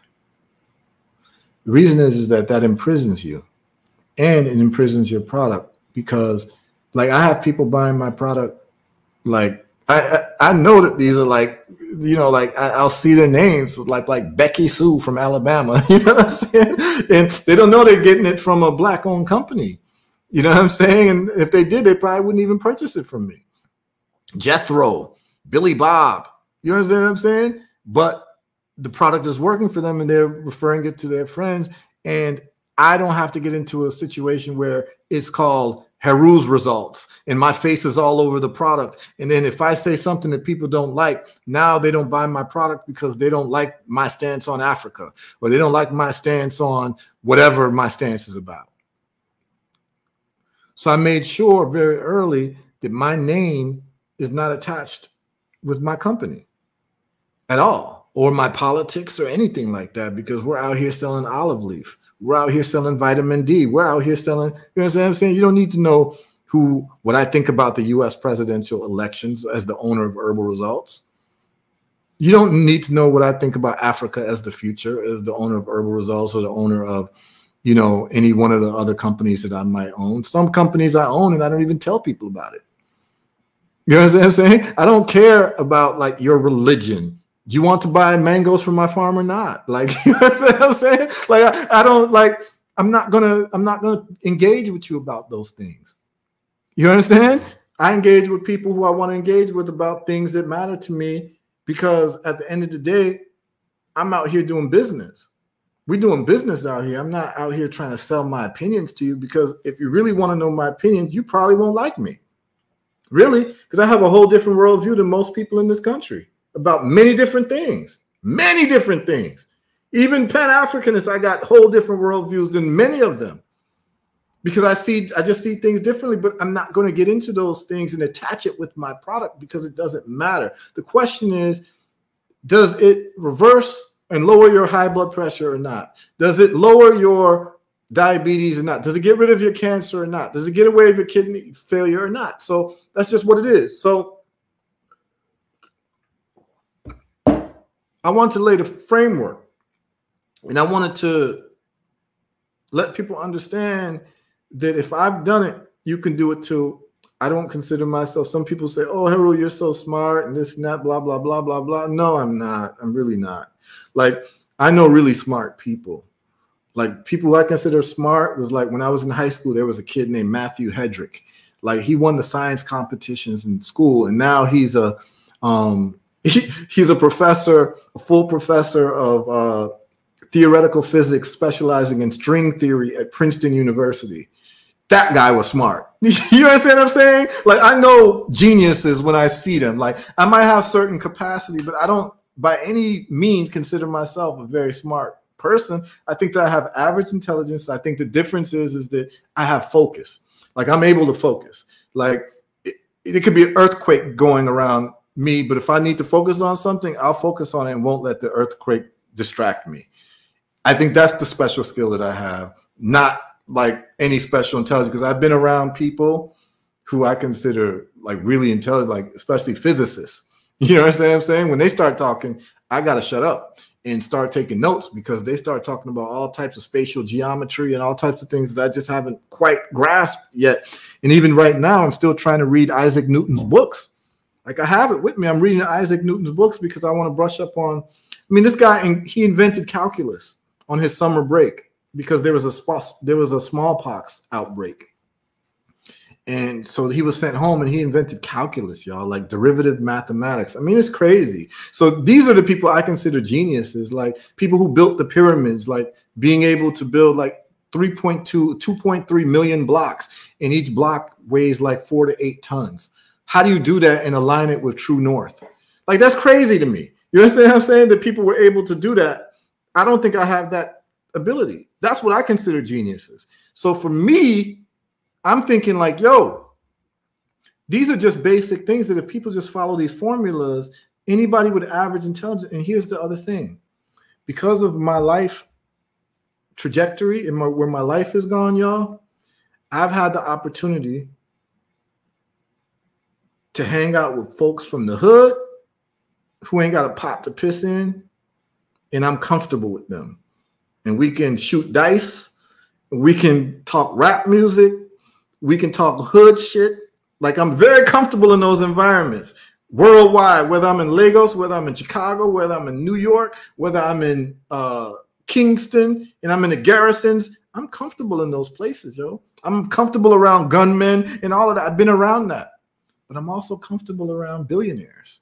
I've had an opportunity to have lunch and dinner with literally people who are billionaires. And what I found out is these billionaires are not more intelligent than cats from the hood. They're not. And the reason, here's the test. The way you test someone's intelligence is you don't ask them about the field that they're in, because they're going to have more experience than you in that field if you're not in that field. This is the way I test intelligence, and this works all the time. You talk about something you mutually know about, and you ask that person about that thing that you mutually know about, and listen to how they approach it and what they say about it. And if they say something brilliant, or they give you a different way to think about that thing that you both know about, that's a truly brilliant person. But if they analyze this thing that you both know about, I don't care what it be, like, it could be about anything. It could be about music. It could be about anything. But it has to be something that you mutually know about. And you ask that person what they think about it and how they approach it. And if they sound stupid about that thing that they know about and you know about, then this is not a particularly intelligent person. This is a person who's gotten experience and opportunities that you haven't gotten. And what I've realized about a lot of billionaires, they do not have any special aptitude that you have, or millionaires or multimillionaires. They just got opportunity in a place, and they had no disasters happen for strings of years, and they were able to make this thing work using average intelligence. You understand? There were certain things that they might have known about in terms of financing and that you didn't know about, but if you took time to get to know about it, like, it's the difference between how Trump was able to raise money and how the average person raises money. Like, it's clear that Trump is not the brightest bulb in the room. When you hear him talk about foreign policy, he doesn't even know Like he doesn't even know different countries. Like you could hear him winging it. Like I know when someone's winging it because I went to school with bullshitters, right? I went to school with like rich white boys who were bullshitters. You understand what I'm saying? When I went to private school, University of Chicago, like I know who's a bullshitter. And I went to like a private university with people from like wealthy families, and a lot of them are just bullshitters. And you know when someone's bullshitting. I'm so familiar with a character like Donald Trump. Like I know them like the back of my hand. And I laugh because I know when he's winging it and making shit up. You understand what I'm saying? And Donald Trump needs $400 million to appeal a case. And he ain't got it because most of his money's tied up in his real estate that's already leveraged. So he's not liquid $400 million. He can't get it because most of his properties are already mortgaged. So he can't even get a second, third mortgage on it. He got bankruptcies and all types of stuff. So he can't get the $400 million. So guess what Donald Trump does? He does what wealthy people, it's a wealthy person's GoFundMe. You know what that's called? It's called an IPO. Yeah, an IPO. This is what wealthy people do. You get a SPAC, which is a special purpose acquisition company that's already got some history as a public company. You get it to merge with your private company, so you get that history. And so because he got kicked off of Twitter, he started a thing called Truth Social, which he's the main owner of. And they say you need $400 million or we can't go through the appeal of this case. And he needed it in 48 hours. And in 48 hours, he did a public listing of Truth Social through a reverse merger with a SPAC and did an IPO. And his wealth increased from Friday to that Monday, which was like 2 weeks ago or last week, $6 billion.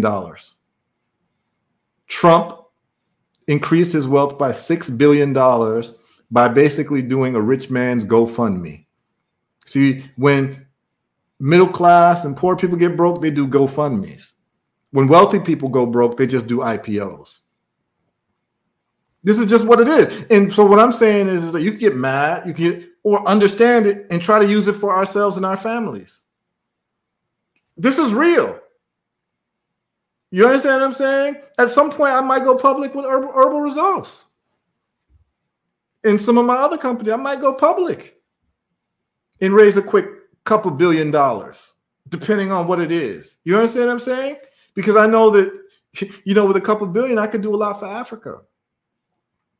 But what I'm saying is like, you can get upset, but what you need to do is you need to understand what people are and what could be available to you for you to do. And this is important. You see, you live in a society that doesn't tell you how to thrive.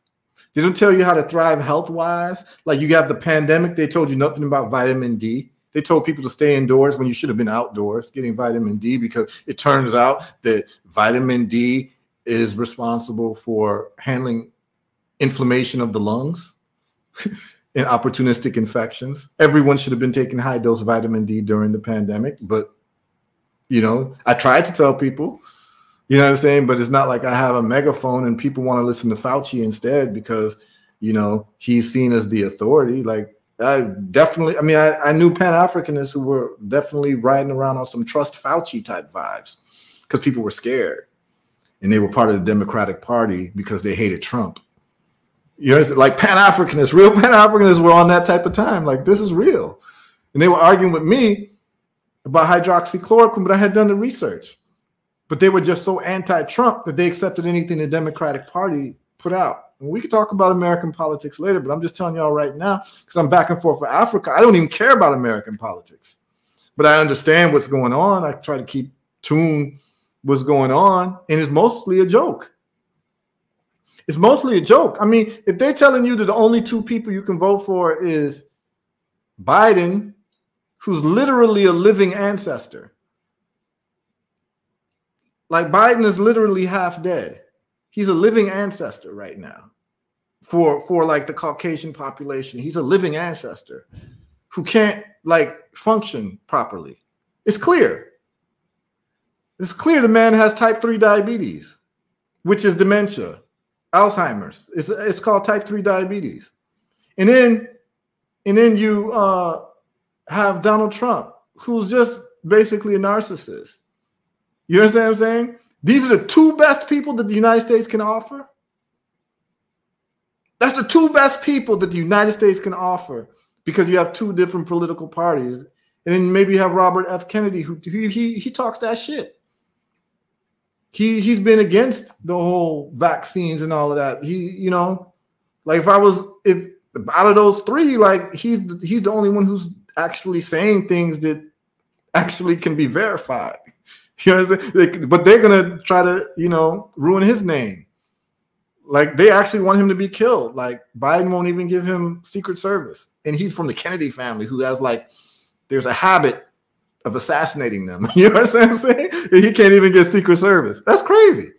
It's just funny. Like I'm watching this from a distance, and I'm saying, America, like the best people that you can actually put out in front of these two people, this is the best that you got to offer. You can't get anywhere as a country if those are the people pressing the buttons, but it's not really them pressing the buttons. So it's just like, it is what it is. So you might want to start looking at Africa for, you know, a way out, because America, like if these are your two options, it's going to be a shit show. And this is the perfect time to go develop in Africa, because if we're talking about entrepreneurship, Africa is the place to be, because Africa right now, in terms of how Africa is under construction, Africa's like, investing in Africa is like investing in Amazon in 2000. Early stage stock. That's where Africa's at right now. And there's a lot going on. We'll do a special live on Africa and all of that. But I just wanted to give people a little background, because I know people watch this. And some people came live and watched it. Some people are going to tune into this later on. Because what I want to be able to do for the listening audience, as this thing grows, is I want to be able to provide real solutions. Like, I don't want to just give my opinions on politics and this and that, even though I will from time to time, but I want to get into like real solutions. Like, hey, Heru, I've got epileptic seizures. What can I do? I can tell you exactly what to do. Like, oh, hey, Heru, I've got kidney failure. Hey, Heru, I've got stage 3 prostate cancer. Like, do you have experience with revert? Yes, I can tell. Hey, Heru, I need to start my business. Like, this is my business idea. What do you think about it? I can tell you, because I've been able to walk that path. And so I want this to be more solutionary. Sure, it'll be entertaining, because I got a bag of stories. I mean, look, man, my life, I've met the most amazing, interesting, funny, beautiful people in my life and my travels, that I've got so many damn stories that I can share that if it was in a movie, you wouldn't even believe it. You understand what I'm saying? Like, you know, I want to be able to share the stories with people, because I get a lot of inboxes. People ask me a lot of questions, man, and I gladly answer. People think they're bothering me. You're really not bothering me, because I solved my time problem. So, like, I might answer 50 inboxes a day. And I'll answer everybody. I think everyone knows that. Anyone who's tuned in right now, if you sent me a text message or inbox, 9 times out of 10, I answer. If I didn't answer you, it's because I missed it, because I'm getting so many messages and I just couldn't keep up with it. But I mean, I have a lot of stories to share and like a lot of information to give people, because I've lived a great life, man. I've received a lot of love. Like, I've received a lot of love in my life, man. I was loved by my parents. I've had great relationships with women. Like, you understand what I'm saying? Like, I've lived you know, I've had great male friends. I've brethrens. Like, I've traveled. I've seen a lot. So I love to give the love back, because it's easy for me to give the love back, because I've had so much love poured into me. You understand what I'm saying? So it's nothing for me to pour it back to people who want to seek better for their lives and want to avoid some of the pitfalls that are out there. So I like to make myself available. And a lot of people have hit me up saying, Heru, could you just please make yourself more available? Can you be a mentor to my children? Could you be a mentor to me? Can you do this? And I feel like the live can do that. But what I want to do is just let people understand my story a little bit more, so you understand my worldview, my context, my personality a little bit more, because some people have never even met me. Some people have never even heard me speak. They just see my posts on Facebook or wherever, and they say, oh, I like what you're saying, but they don't know where I'm coming from. They don't know why I say what I say. And some people get confused and they need a lot more context. So that's what I'm doing here. But what I want to be able to do is, like, if people got questions about business, what'll be great is the next live. I'm going to do a live tomorrow. What I'm going to try to do is I'm going to do a live Monday through Thursday. Now, most people say the evenings is best for them. I'm going to try to do the evenings, but I might do the daytime sometimes as well. And I know people are free. Don't tell me you ain't free, because I see y'all on Facebook in the afternoon and in the morning when you're supposed to be at work. So I know y'all got time. So, so I know what it is. I'm going to do some in the afternoon because my afternoons and mornings are free because I work when I want. So I'm going to do some, you know, from the mango orchard, man. Y'all can, you know, ask me anything y'all want about mangoes and what have you. And what I'd like to do, particularly for the entrepreneurs who are tuned in, when we start, maybe like Mondays will be like Money Mondays and Tuesdays will be like something Tuesday. I don't know. We'll figure something out. But what I'd like to do, we can form community, man, in the sense of I'm going to have people come on live, right? And you got a business idea. Pitch the business idea. I'm going to ask you questions. And what happens is that we're able to now help each other because we're your consumers. Like, you show me your label, show the group your like the people in live. Oh, this is the label I'm thinking. People can critique it and say, I think that color would be better. Remember, these are going to be your consumers. So what we're able to do is we're able to strengthen each other with conversation. Meaningful conversation. Like, we're not going to be wasting our time talking about celebrities unless we're going to just be clowning them for whatever reason. Like, you know, that's fun too. But what I'm saying is like, we got to do things that are programmatic because these celebrities are usually people with more money than you. And you don't need to be focused on, you know, people who got more money than you without getting your money together, right? That's why I'm not into like watching sports, because, you know, I'm not into watching like millionaires play for billionaires if I ain't got millions of dollars too. And I've done well for myself. So I'm fine. I can do that. But at the same time, I've outgrown certain things. So for me, I'm interested in learning more. So like anything I can learn, I, you know, take my time and learn, and quiet is kept. If you lock everything out because of YouTube and what's available, you can learn something in 2 weeks and know it better than 90% of the population. I promise you. When I started learning about Bitcoin, my wife will tell you, I didn't do anything for 2 weeks, but just study Bitcoin. 2 weeks, then I understood it. Like anything that I've wanted, like mangoes, like growing mangoes. Like, it's not what you think. Like a lot of things that you think you know through like osmosis, most people don't know what they're talking about. Like, they really don't know what they're talking about. Like, even growing fruit trees, most people don't know. People think grafted fruit trees are like GMO. They don't know what even grafting means. They like people, like the average person knows very little. That's why they don't have much results in their life, because the educational system doesn't really teach you anything. People don't know anything about like plants, really, like really know about plants, because most people don't grow plants. So they don't even know like fertilizer and like the whole thing about organic and like how it's like really kind of a fraud. Like they don't know, because they don't need to know, because they just go to the grocery store and get whatever, and they're just following whatever other people say, because they don't have any hands-on experience doing things.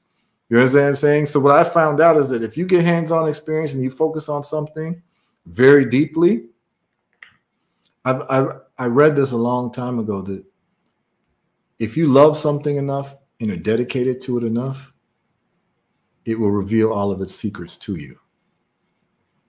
Most of us don't have enough love or dedication to a thing, so we haven't had it reveal its secrets to you. Like, if you are really in love with music and you're dedicated to learning music, the secrets of music will be revealed to you.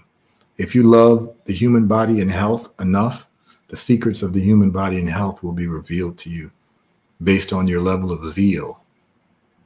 If you love a woman enough as a man and you're dedicated to her enough, she'll reveal all of her secrets to you. If you love money and wealth enough, money and wealth will reveal all of its secrets to you. And that's the difference, is that I don't learn and know things based on whispers. I deal with it based on passion, zeal, time, dedication, and love. That's why I've been able to master herbs. I've been able to master health. I've been able to master finance. I've been able to master poetry. I've been able to master all law, all different things in life. And not because I'm a genius. It's because I've just had love and dedication for that thing. And a lot of times, quiet is kept. Sometimes it's just 2 weeks of love and focus.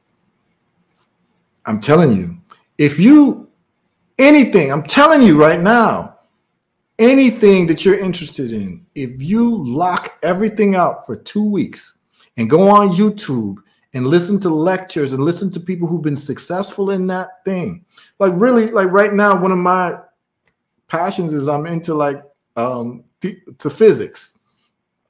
One of the reasons is because I failed physics when I was in college, and it turned out that my teachers were bad. I've retaught myself physics.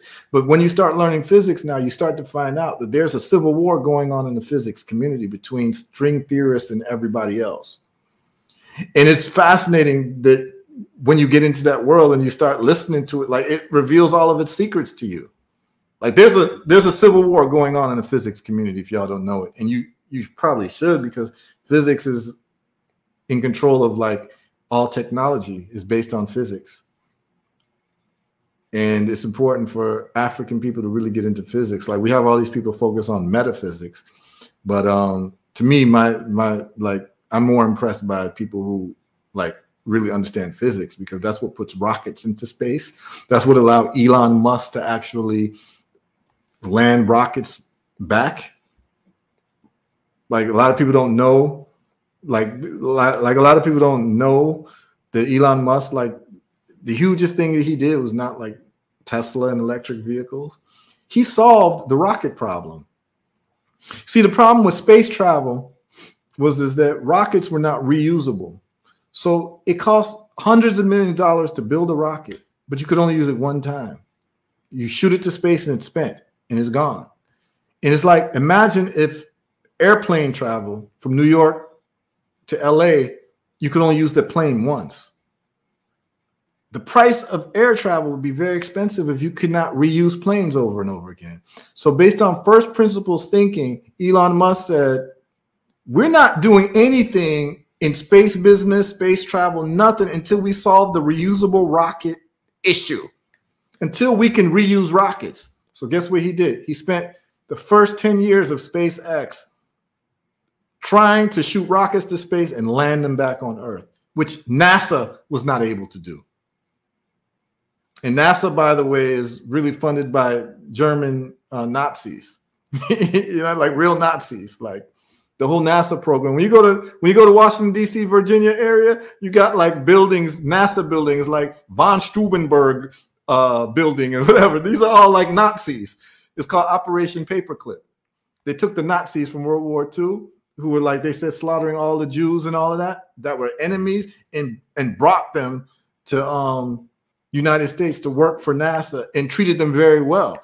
Actually, the head of NASA was a Nazi called Werner von Braun, like a real Nazi. I'm not talking about like a skinhead Nazi like what you see Nazi today. I'm talking about like a card-carrying Heil Hitler with pictures with like his arm around Adolf Hitler, and like he'll hear like Heil, he'll just go like that. Like it's just a reflex. You understand what I'm saying? And the way you see those Nazis, they would have like fencing scars because they would have duels.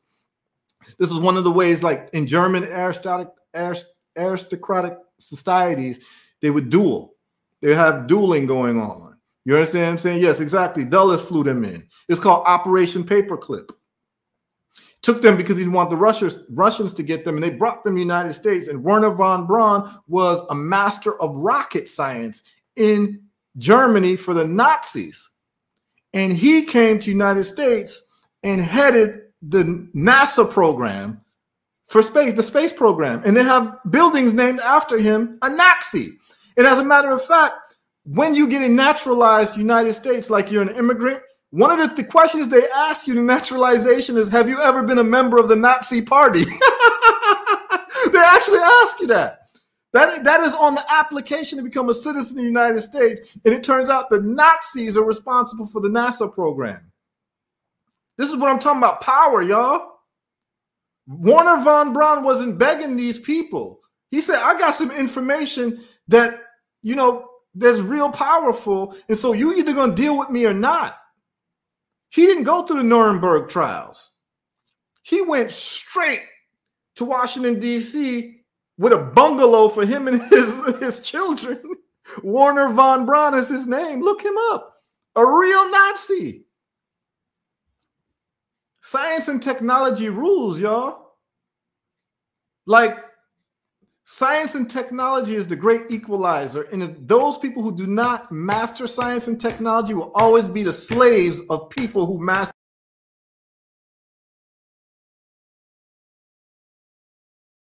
They'll always be the slaves to people who master science and technology. And this is real. Like, we have to get serious as a people. This is why, like, Kwame Nkrumah and Ghana got overthrown, because this whole thing was like, look, Ghana being independent means nothing unless the rest of Africa has independence and we're united, because Ghana can't become a world power. We just don't have the population. We don't have the resources, but Africa does. And Nkrumah started working on atomic science. And there's a place in Ghana till this day. It's an area in Ghana. It's like a village, and it's called Atomic. And their building called the Atomic Research Laboratory Center in Ghana that Kwame Nkrumah started, and he was a Black American scientist over to Ghana, giving them a house, giving them a car to work on atomic energy for Africa. And he got overthrown. And his story is crazy how he got overthrown. He got overthrown. They couldn't overthrow Nkrumah when he was in Ghana. He had to leave Ghana, and they overthrew him. And they gave a guy named Kotaka, which the airport in Ghana is named after, which should not be named after him. Kotaka was a general who overthrew Nkrumah for $10,000 by the CIA. And guess where Nkrumah went? Nkrumah went to Vietnam. You know why he went to Vietnam? Because he went to Vietnam to help settle the dispute that the United States government was having with his homie, Ho Chi Minh. Why was Ho Chi Minh his homie? Because they were both students in London at the same time, working as students when no one knew who they were. They were working as dishwashers for a hotel in London. And they were young boys, students, and they used to talk about how they were going to go home to their countries that had been colonized by these people, and they were going to go and lead their countries to freedom. And so Kwame Nkrumah, his homie that used to wash dishes with him, his homie Ho ends up becoming the head of Vietnam, and Nkrumah ends up becoming the head of Ghana. And so when his homie Ho needed some pride, Nkrumah went to go to Vietnam to go chill with his homie Ho to go deal with what was happening. And when he left, that's when they overthrew Nkrumah. But Nkrumah was building the Atomic Laboratory Research Center for Africa so that we could actually get into this game of technological power. It's deep. I mean, I got a million stories that I could tell y'all, but the point of the matter is that everything is based on who has power and who doesn't. And you can talk as much as you want to talk, but it's about bully politics. At the end of the day, as the bully said in school, can you kick my ass? Sounds good, but can you kick my ass though? And if we can't do it, we're going to be relegated to marching, signing petitions, begging for this, begging for that, to be treated fairly in an unfair world. Go tell the gazelle who's running for their life that the lion should be fair to them, and see what the lion's going to say about that. You understand what I'm saying? That's not the way the world works. It's the law of the jungle. And until we understand that this jungle is a technological jungle that is run by scientists, engineering, and manufacturing, we're going to be relegated to being prisoners of war. And that's just the reality of the situation until our people take this thing seriously. But very fortunately, we've got a what they call a trump card, no pun intended. We've got Africa, which is the most valuable piece of real estate on earth. And it turns out that most of the minerals that the world needs to operate comes from Africa. So therefore, if Africa ever gets its act together with manufacturing and science and technology as creators and innovators that our children have a task of doing, every black person on earth, just like every Muslim person on earth, their goal is to one day go to Mecca. Every black person on earth, our goal should be to develop manufacturing in Africa as a religious requirement, because that's the only way we get out of this problem. Just like, you know, like groups of people, they have their requirements. Like Jewish people, like you must marry a Jew. Like no one says that's racist. That's just part of it. Like a Jewish girl knows she got to marry a Jewish boy. I went to school with them, so I know how it goes. They can tell you how fair and how unracist and whatever they are, but when it comes to the Jews preserving their lineage and who they are, they're not negotiating with you about it. And what I'm saying is like, let's stop worrying what other people says. What are we doing? And it just so that we were gifted by the Creator with the most valuable piece of real estate on earth, which is the African continent. And I'm going to end this stream with a quote from a song called The Book of Rules. I probably can't play it because they're going to player hate on me, and they're going to probably block it on Facebook. But let me see if I can find the quote somewhere. I don't want to do it any misjustice, but I want you all to take this quote to heart before I get off. I'm gonna try to find it if I can find it, but it's a very important quote that everybody should really take heed to. And if anyone got any questions, go ahead and ask the questions, and I'll try to answer you with any questions that you have. And then what we're going to do is we're going to in the next ones, you know, people can come on and start talking, and we can start chopping it up. Any questions you have, I think it'll be instructive, because a lot of questions I get in my inbox, the answers I give are answers that a lot of people could benefit from as well. So I just want to make this more like a community thing where people can like learn together. I do not see. All right, hold on. I want to give you all the quote because it's very profound. It's sung by the Heptones, but it's a poem called The Book of Rules. And I'm just going to get the lyrics real quick. And I want to close out with that. I even, you know, we went on longer than I wanted to. Okay, here we are.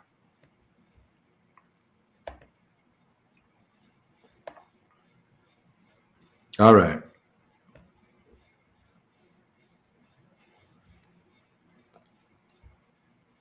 All right, here we go. So it says, each is given a bag of tools, a shapeless mass in the book of rules. Now, at first glance, that might not seem profound to you, but it's actually extremely profound. Each is given a bag of tools. The bag of tools are the personal gifts that you've been endowed by the Creator. Each is given a bag of tools. Some of us can sing. Some of us are good at math.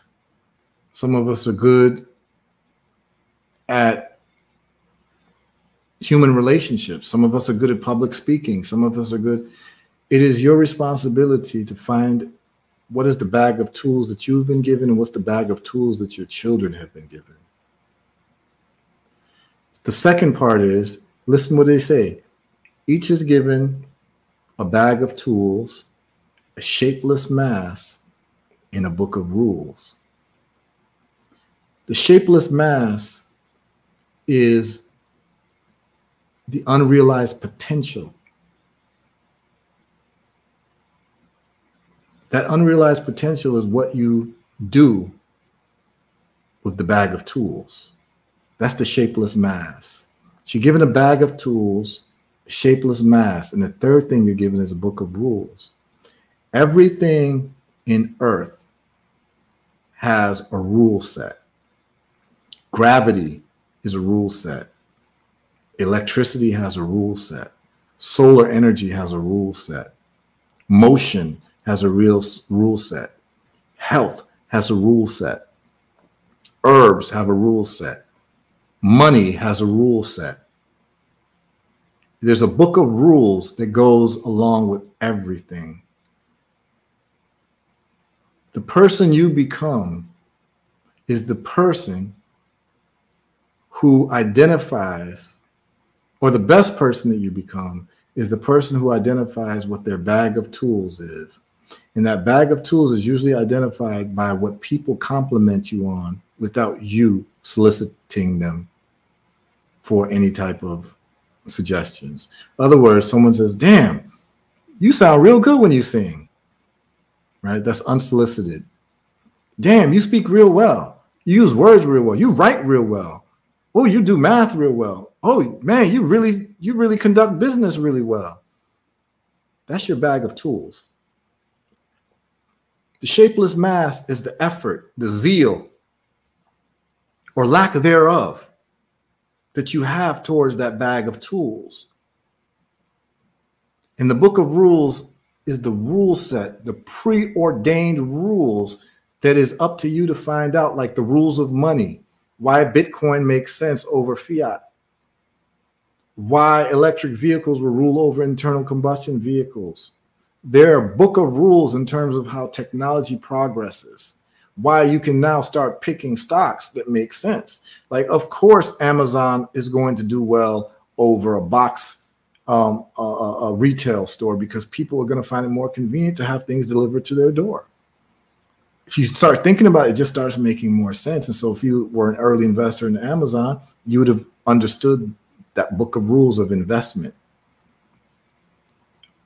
Human relationships between husband and wife has its own rule set that has worked for millions of years.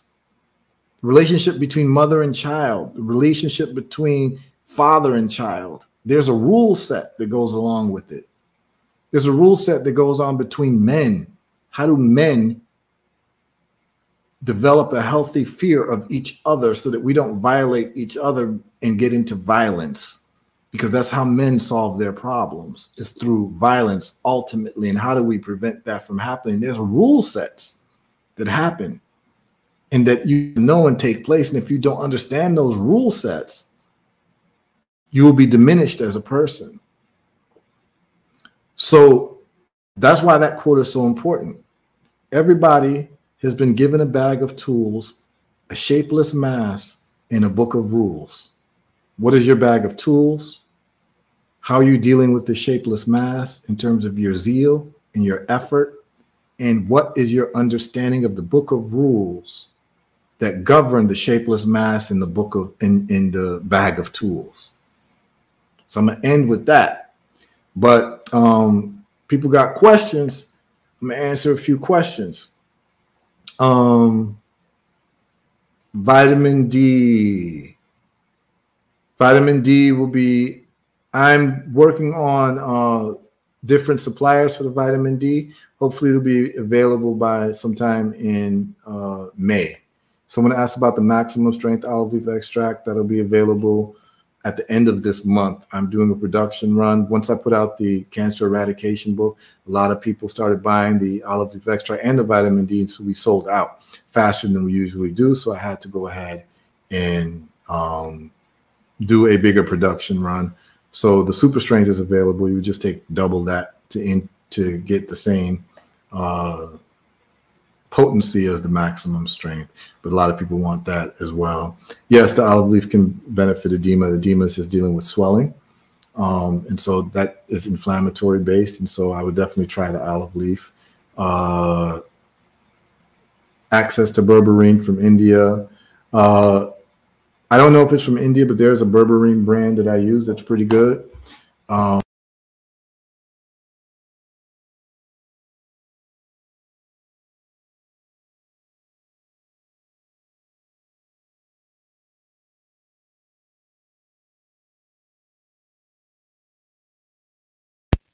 I use it as well, particularly during mango season to keep my blood sugar low. Can y'all hear me now? Can you hear me now? Um, I'm not sure if this is from China or not. I can look into it, but it works pretty well. Um, and there's another berberine that I use too, and it has a black cover. Um, I forgot the name of that company, but you can inbox me and I can tell you about that as well. Um, this brand name is called, I think this one might be from China. It's called Zoo. This isn't the main one I use. I use another one from another company. It's black. I'll just have to find it and I can give you the link to that and you can see if it's from China or not. But I know that berberine worked very well. I definitely take it I take it along with the olive leaf to keep my blood sugar low during mango season, just to, make sure that my blood sugar doesn't go out of whack. Let's see if, now I'd have to look online again for the berberine. I can't find where it is, but I could definitely give you a link to that berberine. It works very I can definitely recommend it to you. I just would have to take some time to look for it. I haven't ordered it. I usually order it during the mango season, so I haven't had an opportunity to look. Anybody else got any questions? Hopefully this was an informative session, y'all. I don't want to do all the talking in the sessions. People can, but we needed to lay a little groundwork and some foundation to what's being said so you can understand where I'm coming from, y'all. But if you found this thing to be favorable and empowering, you can hit the Cash App if you want. You don't have to, but I believe in reciprocity. And so if you got something out of it and you feel like it's something that you want to give energy to in terms of financial energy, in terms of energy back, you can go ahead. The Cash App is running down here. Usually what I find is that when I give these types of conversations, I get Cash Apps from people in different places. And they'll ask me where my Cash App is because it helped them through some of the YouTube videos, like some of the, like I told people about Tesla 4 years ago, and there's a guy who made about $50,000 profit off of Tesla, and he wanted to send me $5,000, like a 10% tithing, because he made so much money from the Tesla investment. So he asked me like, can I send you Cash App? And I was like, nah, you ain't got to do all of that. But there's some people like that. So I had a good time talking to y'all. I don't necessarily like monologuing all the way through. I can't believe it's been a couple hours. It's 3.5 hours that we've been on. So does anyone have any questions that they would like to ask? Any business questions? I think tomorrow we can go over business as well. Those who want to ask questions about business, tomorrow would be a good time, because what I'm going to do is I'm going to open up the floor and back on tomorrow at 8 p.m. And so, we have a Sister Zakia Days. I believe you ordered mangoes from the orchard last year. If you got questions, so tomorrow I'll be pinning the call in where you can come on live with me. We can have a conversation. You can ask questions and people can listen to the conversation. If people want to be part of the conversation, they can join in as well. I'll be pinning the place where you can call in. I'd like people to be camera ready, because I don't like to speak to people I can't see. What social media has done is it's kind of alienated us from each other, where we're just images to each other. And I'd like to have more of a human relationship with the people who I'm talking to. It is StreamYard. So all I do is I'll send the link, I'll pin the link on Facebook and YouTube and on Twitter. And anyone who just calls in, you'll be able to come live with me, ask me any questions, and then people in the audience can chime in, because what I found is most of the questions that most people want to ask are questions that other people want to ask. And then the answers become very informative and very, very helpful to people. But if you're camera shy, you know, we may make a exception where you can just come on, you can use your voice, but I do prefer to see people. And the reason is that I like to see you because, I mean, I might be at the airport and see you, you know, and at least we can meet instead of just being Facebook friends and we don't know each other. And because I've been in the public eye for so long, I have, you know, whenever I travel, I go in the airport and be, hey, are you Heru? And I'm not even a celebrity like that. But the problem is that, you know, it's kind of weird when people know who you are and you don't know who they are. And it's just nice to be able to identify people because it's like, man, we've been Facebook friends for 10 years, 15 years, and we've never met. So it'd be nice that like we know each other, you know, at least visually. It's just a human thing that is actually very recent where we don't know each other in terms of our human appearance and we just know each other through our avatars, and it starts becoming kind of weird, right? That's not the type of direction we want life to go. We want to be able to have human experiences with each other. So that's why I would ask people, just be camera ready. Don't worry. Ain't nobody trying to judge how you look. This ain't one of those type of things, man. You know, everybody's beautiful. You're just trying to get some information to make your life better, whether it's health, economics, or relationships, whatever you want to ask me. But just go on here and it's just, you know, as you can see, most people tune in is very loving people. They just, people just trying to work it out. People just trying to get a solution to, you know, making the next breakthrough financially or business wise, entrepreneurial wise, or health wise. And that's what this is about. You know, we'll talk about other things as well, talk about a little history. I'll break down little things as well. But there's a great community of people that is on my friends list. Very, very accomplished people in their own ways.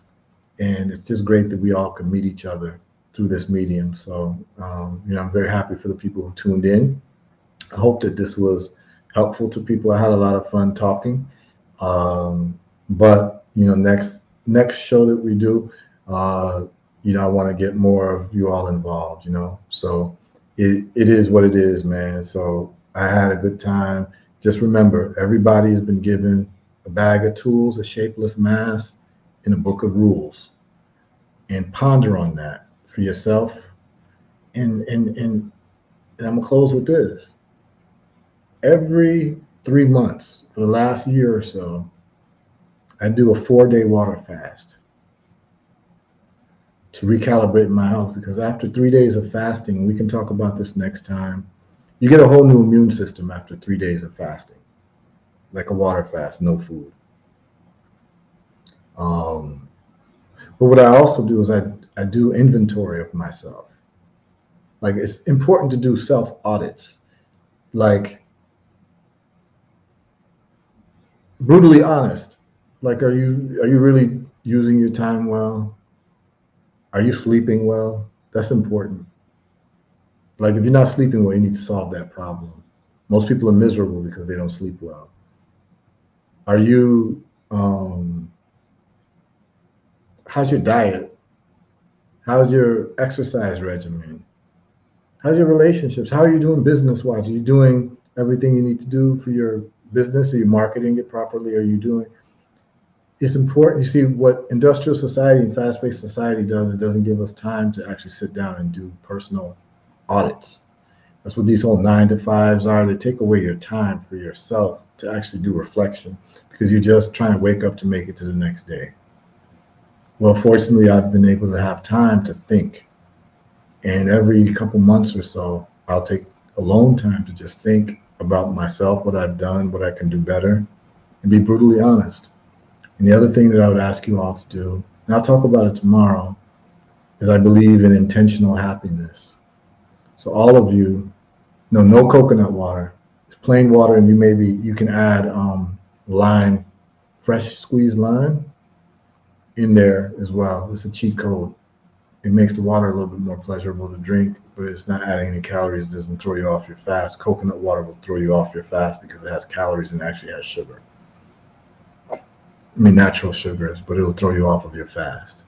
So you need to use just water. You can add lime. I would just say in ending, everybody should do an audit of themselves in terms of intentional happiness, because what we find out is that most people are happy accidentally. What I mean is like something might happen today and it might make you happy. But I'm smiling all the time because I know what makes me happy. Like I have about 5 or 6 things that are indispensable to my happiness. So what I do is that I make a list. And I would advise everyone to make a list. Make a list of things or activities that are indispensable to your happiness. So like mine is roots reggae music. I have to have roots reggae music. If I don't listen to roots reggae music, like that's part of me and me being happy. Like mangoes is part of my indispensable happiness. Doing business, entrepreneurial business, Pan-Africanist activities, that's indispensable to me. Like I have a couple more things that are indispensable. And so because I know that that's indispensable to my personality being happy, and it should be things that don't require other people, by the way, because then you then make other people responsible for your happiness, which you should never ever do. Never make other people responsible for your happiness because you will always be disappointed. Figure out what makes you happy and things that you can do on your own, irrespective of other people's participation. You make that list and you make sure that you intentionally engage in at least 2 items from that list every day, and you will be a happy person or a happier person because now you are intentionally engaged in happiness instead of accidentally being happy. These are things that people don't do because I've actually sat down with people and asked them, what are the things that are indispensable to your happiness? And they'll say, I've never been asked that question before. I've never thought about it. And they don't even know. And they have to do soul searching, which tells me that this person has not had even the quiet time to reflect, to get to know themselves. So how can someone make you happy if you don't even know what makes you happy? Do you understand? So these are ways that you can reverse engineer happiness. Intentional happiness. Make a list, y'all. So we can talk about that tomorrow. Like I know my list. I know it like the back of my hand, and I engage in all of those things all the time. So I'm gonna leave y'all with that. So I just want to thank y'all for tuning in. Visit the sponsor herbalresults.net for any health needs you need. We have studies on there. We have testimonials on there for all different types of illnesses, ranging from cancer to high blood pressure to diabetes to kidney failure to epileptic seizures to infections and what have you. People tell their stories and show you how the products work. There's no reason why anyone should be sick with any of these things called metabolic disorders. From time to time, I'll be doing lives just on health, because without your health, life isn't worth living. So we want to make sure that we basically dot all our I's and cross our T's, that we cover all the bases in terms of what a human being needs to live, thrive, and be happy, because this society sure ain't teaching you that. All right. So, yeah, the Sister Ami, she says, studying our true story, learning in general, music, studying health, business, and nature. And so you got to make sure, Ami, that you engage in at least 2 of those things every day so you can maintain your happiness. Because what you're going to find out is that if you don't engage in those things, it's going to be a reflection of how miserable you actually are. And when you inject those things into your daily activity now, you find yourself more pleasant, happier, sense of purpose, and your relationships end up being a lot better with other human beings because you yourself are happy. You're not waiting for other people to make you happy. So it's good that you know what yours are, you know. What book I would recommend on personal development? There's all types of books on personal development. I've never actually read books on personal development. I've read books on how to do things, how to get things done. But I do think that a starter for your own personal development in terms of like the personal human being, you need to understand what makes you happy, because being happy is going to change your approach to any other things in life, right? It's going to change your approach to your human relationships. It's going to change your approach to business. It's going to change your approach to working. It's going to change your approach to your children, to your love interests, all of that. So I would say the first thing you need to do is do an audit of your personality and yourself, and what do you need to make you happy? Or in other words, what if it was absent from your life? you would not be happy, right? Because so like if reggae music never existed in my life from this day forward, I would not be a happy person. If I was forced to listen to other music besides reggae music, like roots reggae music, I would not be a happy camper. I know that. I'd be miserable. So I know that that's part of my indispensable list. And so I'm just saying that, like, you need to know what those things are. And then you need to start making divisions. Like, there's a way of doing it. And I could probably break it down next time. But things that make you happy can fall into different categories. There's a category of things that make you happy that rely on other people, then things that make you happy that aren't necessarily good for you. So somebody might say, well, drinking alcohol makes me happy. And then you find out the deleterious effects of health. So that's actually something that makes you happy, but will actually harm you. So you need to separate that. And that's why doing these types of audits are very important, right? So we'll get into that. And that's part of personal development. But in terms of learning anything that you want to learn, I'm telling y'all right now, YouTube University, y'all. Anything you want to learn, you can learn it on YouTube. I've learned a lot of what I know by watching people on YouTube who've been successful, break down how they were able to be successful. And I will just key in on it for a couple of weeks, and I become pretty proficient at it, and then actually start experimenting so that you don't become someone who's just puppeting and parroting what other people said. And that's what most people, like with their knowledge base, are just repeating what another person says. It's actually finding out for themselves how something works, right? Like I could tell you how solar electricity works, but if I don't know how to put together, connect solar panels, then what do I really know? I've had to done it myself and like understand series and parallel wiring and all of that. So it's important to actually try things out. So I don't want to belabor the point. It's been a while. This is 4 hours. I started at 8 o'clock on the dot. I gave 4 hours of time to y'all. I hope that this has been helpful. I hope that it has been inspiring, and I hope that it's been instructive as to how you want to move in your life. And we'll tune in again tomorrow, and I'll be taking calls from people as well. It'll be 8 p.m. tomorrow. Have your family tune in, your children tune in, your mother tune in, your grandma tune in. This is all going to be family friendly, but this will all be something for someone as long as you respect learning and have any type of intellectual curiosity. I think that these lives will be very helpful for anybody from any walk of life. So thank you all for tuning in. I'll see y'all tomorrow at 8 p.m. Bless.